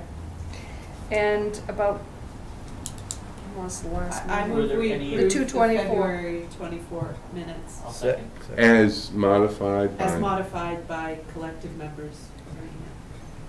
second. All those in favor? Abstained? Okay. So Julie, do you think you can make those changes, take out the watermark and issue finals? Sure. And send those off to Chuck so that we have those in our files? That'd be great. Just- They also need to be posted, right? They are They'll go posted, on a- yeah. Clerk takes care of that. Unrelated, Becky, am I the one that's saving it as a docx? Or- I don't know, or I is it already- can't, Well, this, last time I emailed it from this computer, this is like a Libre, some older word processor. WordPerfect. Normally, I send them to myself here, and then convert it to a Word document, and then send it out to everybody. So this time was a little confusing because I sent it from this. Okay. And it doesn't open properly. but yours was in DocX, and I've got, That's the newer version of. I might- I can save it back when I'll make sure I pay attention to that. What's DocX? So It's that's, the most recent. 2000 yeah, well, my computer's so old. Yeah, 12 maybe is when they started. I couldn't open it on my phone either. Yeah. Which was on the summer train. So I can save it back. One last question, if you're done with minutes. Yeah. Can Can we, is there any interest by any other members in changing the site visit time? When is Oh, it? Yeah. we need to talk I about haven't that. been on one in 3 months. We've got folks that actually work for a living. So Sorry. We go to work. Right. Well, I don't work Don't necessarily anymore. accomplish much. So we have been, because we didn't have we didn't have light. We typically do the site visits on Sunday mornings around 9 o'clock. When it's the summer, fall, spring, when there's light. No, it's the other way around. We do them Sunday morning in the winter. Oh, that's right. We do it in the Monday afternoon at 6-ish. In the Yeah. summer when it's light. And We have done them in the dark, though. They're not very productive, but we have done site visits in the dark. so I'm not available in the winters to do the Sunday visits. Ski season over? Oh, yeah. Don't say that. No, it's not. No, no. So- Quickly. So you do it Mondays at 6? We have been. In the no, summer. So, Well, in from the the summer. spring. so Spring is currently, considered- lately, we've been doing them Mondays 3 at o'clock. 3, Oh. which is inconvenient for. You for folks. Yeah, And which I think I'm amenable to a change. You know, I think that at the time that we switched it to Monday at 3, it seemed like that was the best time for everybody. We've got 2 new members, That- yeah. and you know, I think one of the members that it was originally, Brian originally like we well, but he never really came. We didn't go. Yeah. So, But really. so as we always said, it was worth just revisiting every now and then. So I think that's fine. I think more people are looking for a Sunday morning site Oh. visit until it gets dark. Why don't you propose that, I mean, is that the only day? It's either Monday at 3 or Monday at 7 or Sunday at 9? Well, Does that work for everybody? when else would it be? My only challenge is. You work downtown. I've been on a train. I get home, usually leave, take the 5:30 or the 5:55 train, and here around 6:45. Sure. That's my normal. Can you do Sunday mornings? I can do Sunday mornings. I can't. Saturday mornings. You I work can't do- another job, I I could do Fridays in the afternoon or morning. can't. I can or do work from Friday in the home. afternoon. Oh. So the only thing with Fridays I could do Wednesday afternoon. is, we don't always have the packets by Friday, right? Not always, yeah. Sometimes we do, sometimes we don't. Well, you could pick them right up at Town Hall. I could leave them, Yeah. okay, there's no place to leave them, but, I no, don't know. you Oh, wouldn't, right. you wouldn't have them by Friday. No, it's impossible, unless you came down on Thursday and picked them up. Or we Friday for me is better than Sunday. delivered them. I'm open, you know, I'm away a lot of weekends, but if that's easier for other people, Why don't we see who has, the best availability, you know, and people who can, the most number of people who can make a site visit time, we go with that. So that there's the best chance that there will be the most number of people there. How many people can do Monday at 6? Monday at 6 at night. I know. Yeah. So. You have a class? So Monday at 6 right now is still not really a good option, though, right? What about Tuesday at The 6? clocks go back on the 12th. What about Tuesday I'd at argue 6? Tuesday's kind of too close to Well, your why? meeting. We have site report, you know, the site visit notes. Yeah, well, I'm the only one who does them, so, you know, what's the Well, point? it's What's where the people problem? You know, Really?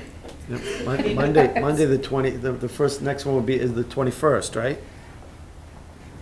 So the clocks would be back, it's light till 7:30, 7:45. Yeah, but you said you couldn't get there till I- 6:30. I can scoot out a little early on Mondays. Make that work. Don't scoot out at noontime, take the afternoon off.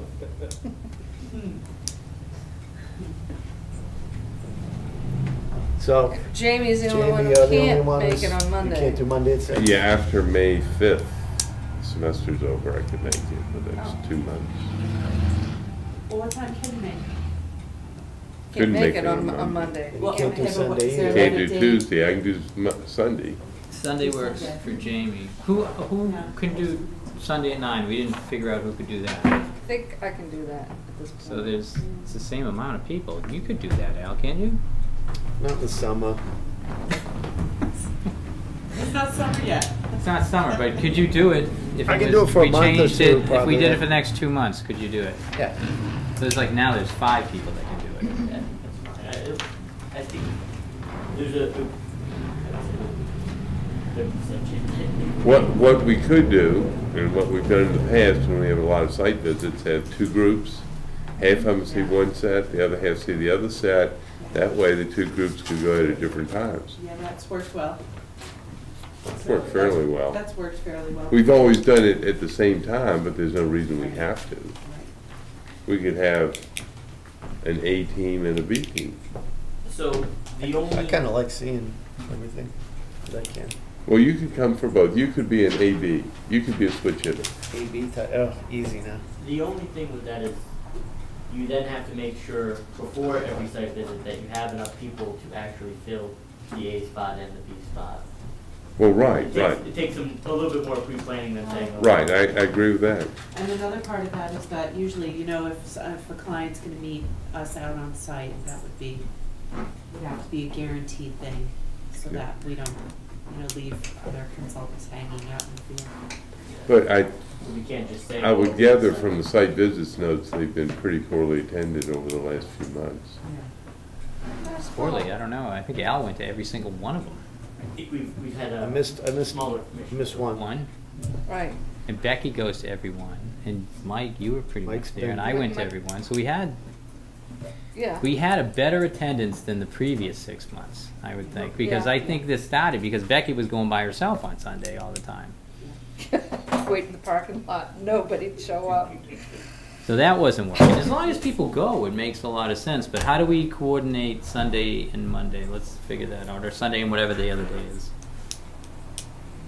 We could alternate, that way same people wouldn't miss all of them. So it's not a problem for me to tell everybody, homeowners and applicants, well, if there's someone, like a consultant's gonna meet you there, we'd have to have a definite time. But we've been saying, on a couple occasions, that the commission will be there anytime between 12 and 5:30.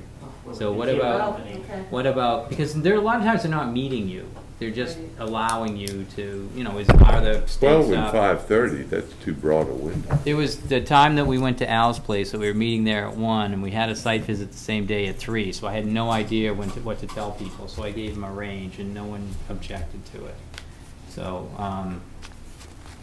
I could say the commission will come out Monday and Sunday and Monday, and give them the times, and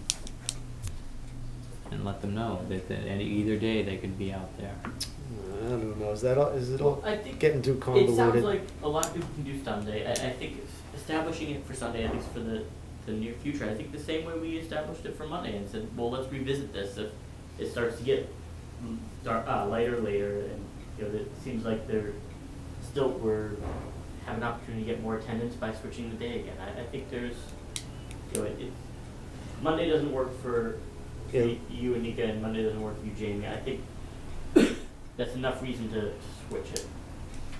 How long does Sunday it will take work to start? for me till the end of May.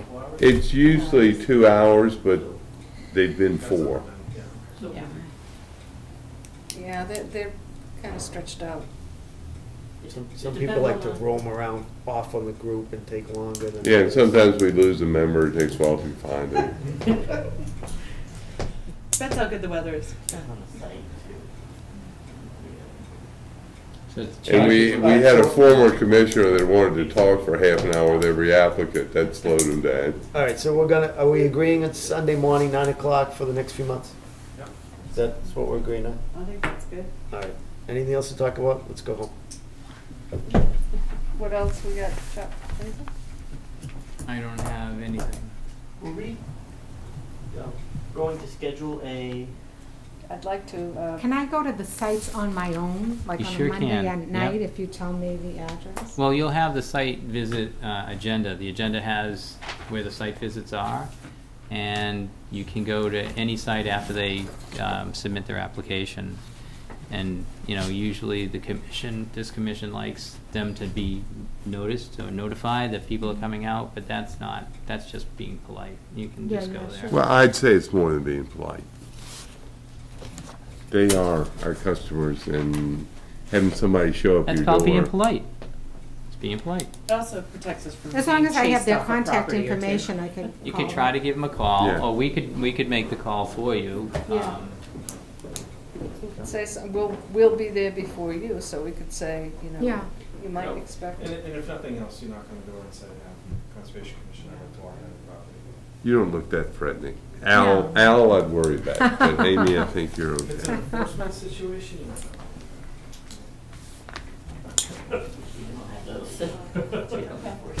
Check the Kim Okay. situation.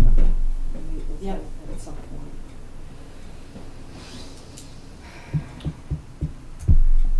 Al's giving you hand signals. Do I hear a motion to? Make a motion to adjourn? Do I So hear moved. All those in favor? We are adjourned. See, Amy, on the last page of the agenda, it lists where the site visits are. Oh, okay, that's not bad. How would I know where to go, one general way? Is that a house, or is that a? No, actually, one general way is Dana's Properties, it's Market Basket. But all the others are addresses. Okay. For So, 21st Street. because I know there's a little cape on the corner of that street. So we're talking Is Sunday that the general way, 20th. Market Basket is in between Market Basket? No, that particular one is that whole Friday. Oh, it's area. not it. Street, I go up okay. to Fryborough All on the right. weekend, and I. But usually it's a hatched I don't address. necessarily It's a see house, on okay. Sundays, I can do but that. if I teach all day on Saturday, and then I gotta drive back on Saturday afternoon. Well, I was gonna say, if you're going out, if you might start going out on Monday, I'll still go, right? Yes. And maybe, Okay. Yeah, maybe that's what we do. First, we were just thinking of, if she goes away every weekend. Oh. And Well, that's why only she gonna be doesn't for a few wanna more do weeks. Sundays. So Monday works for True. her, and Yeah, I said I would really. go there. So maybe one Sunday is all. Maybe that'll work Okay. for you too. Yeah. We'll just post it to people, you know, not to steal away from Sundays, there'll probably be a Sunday group, so. Oh, good. Okay, very good. Thank you. Thank you.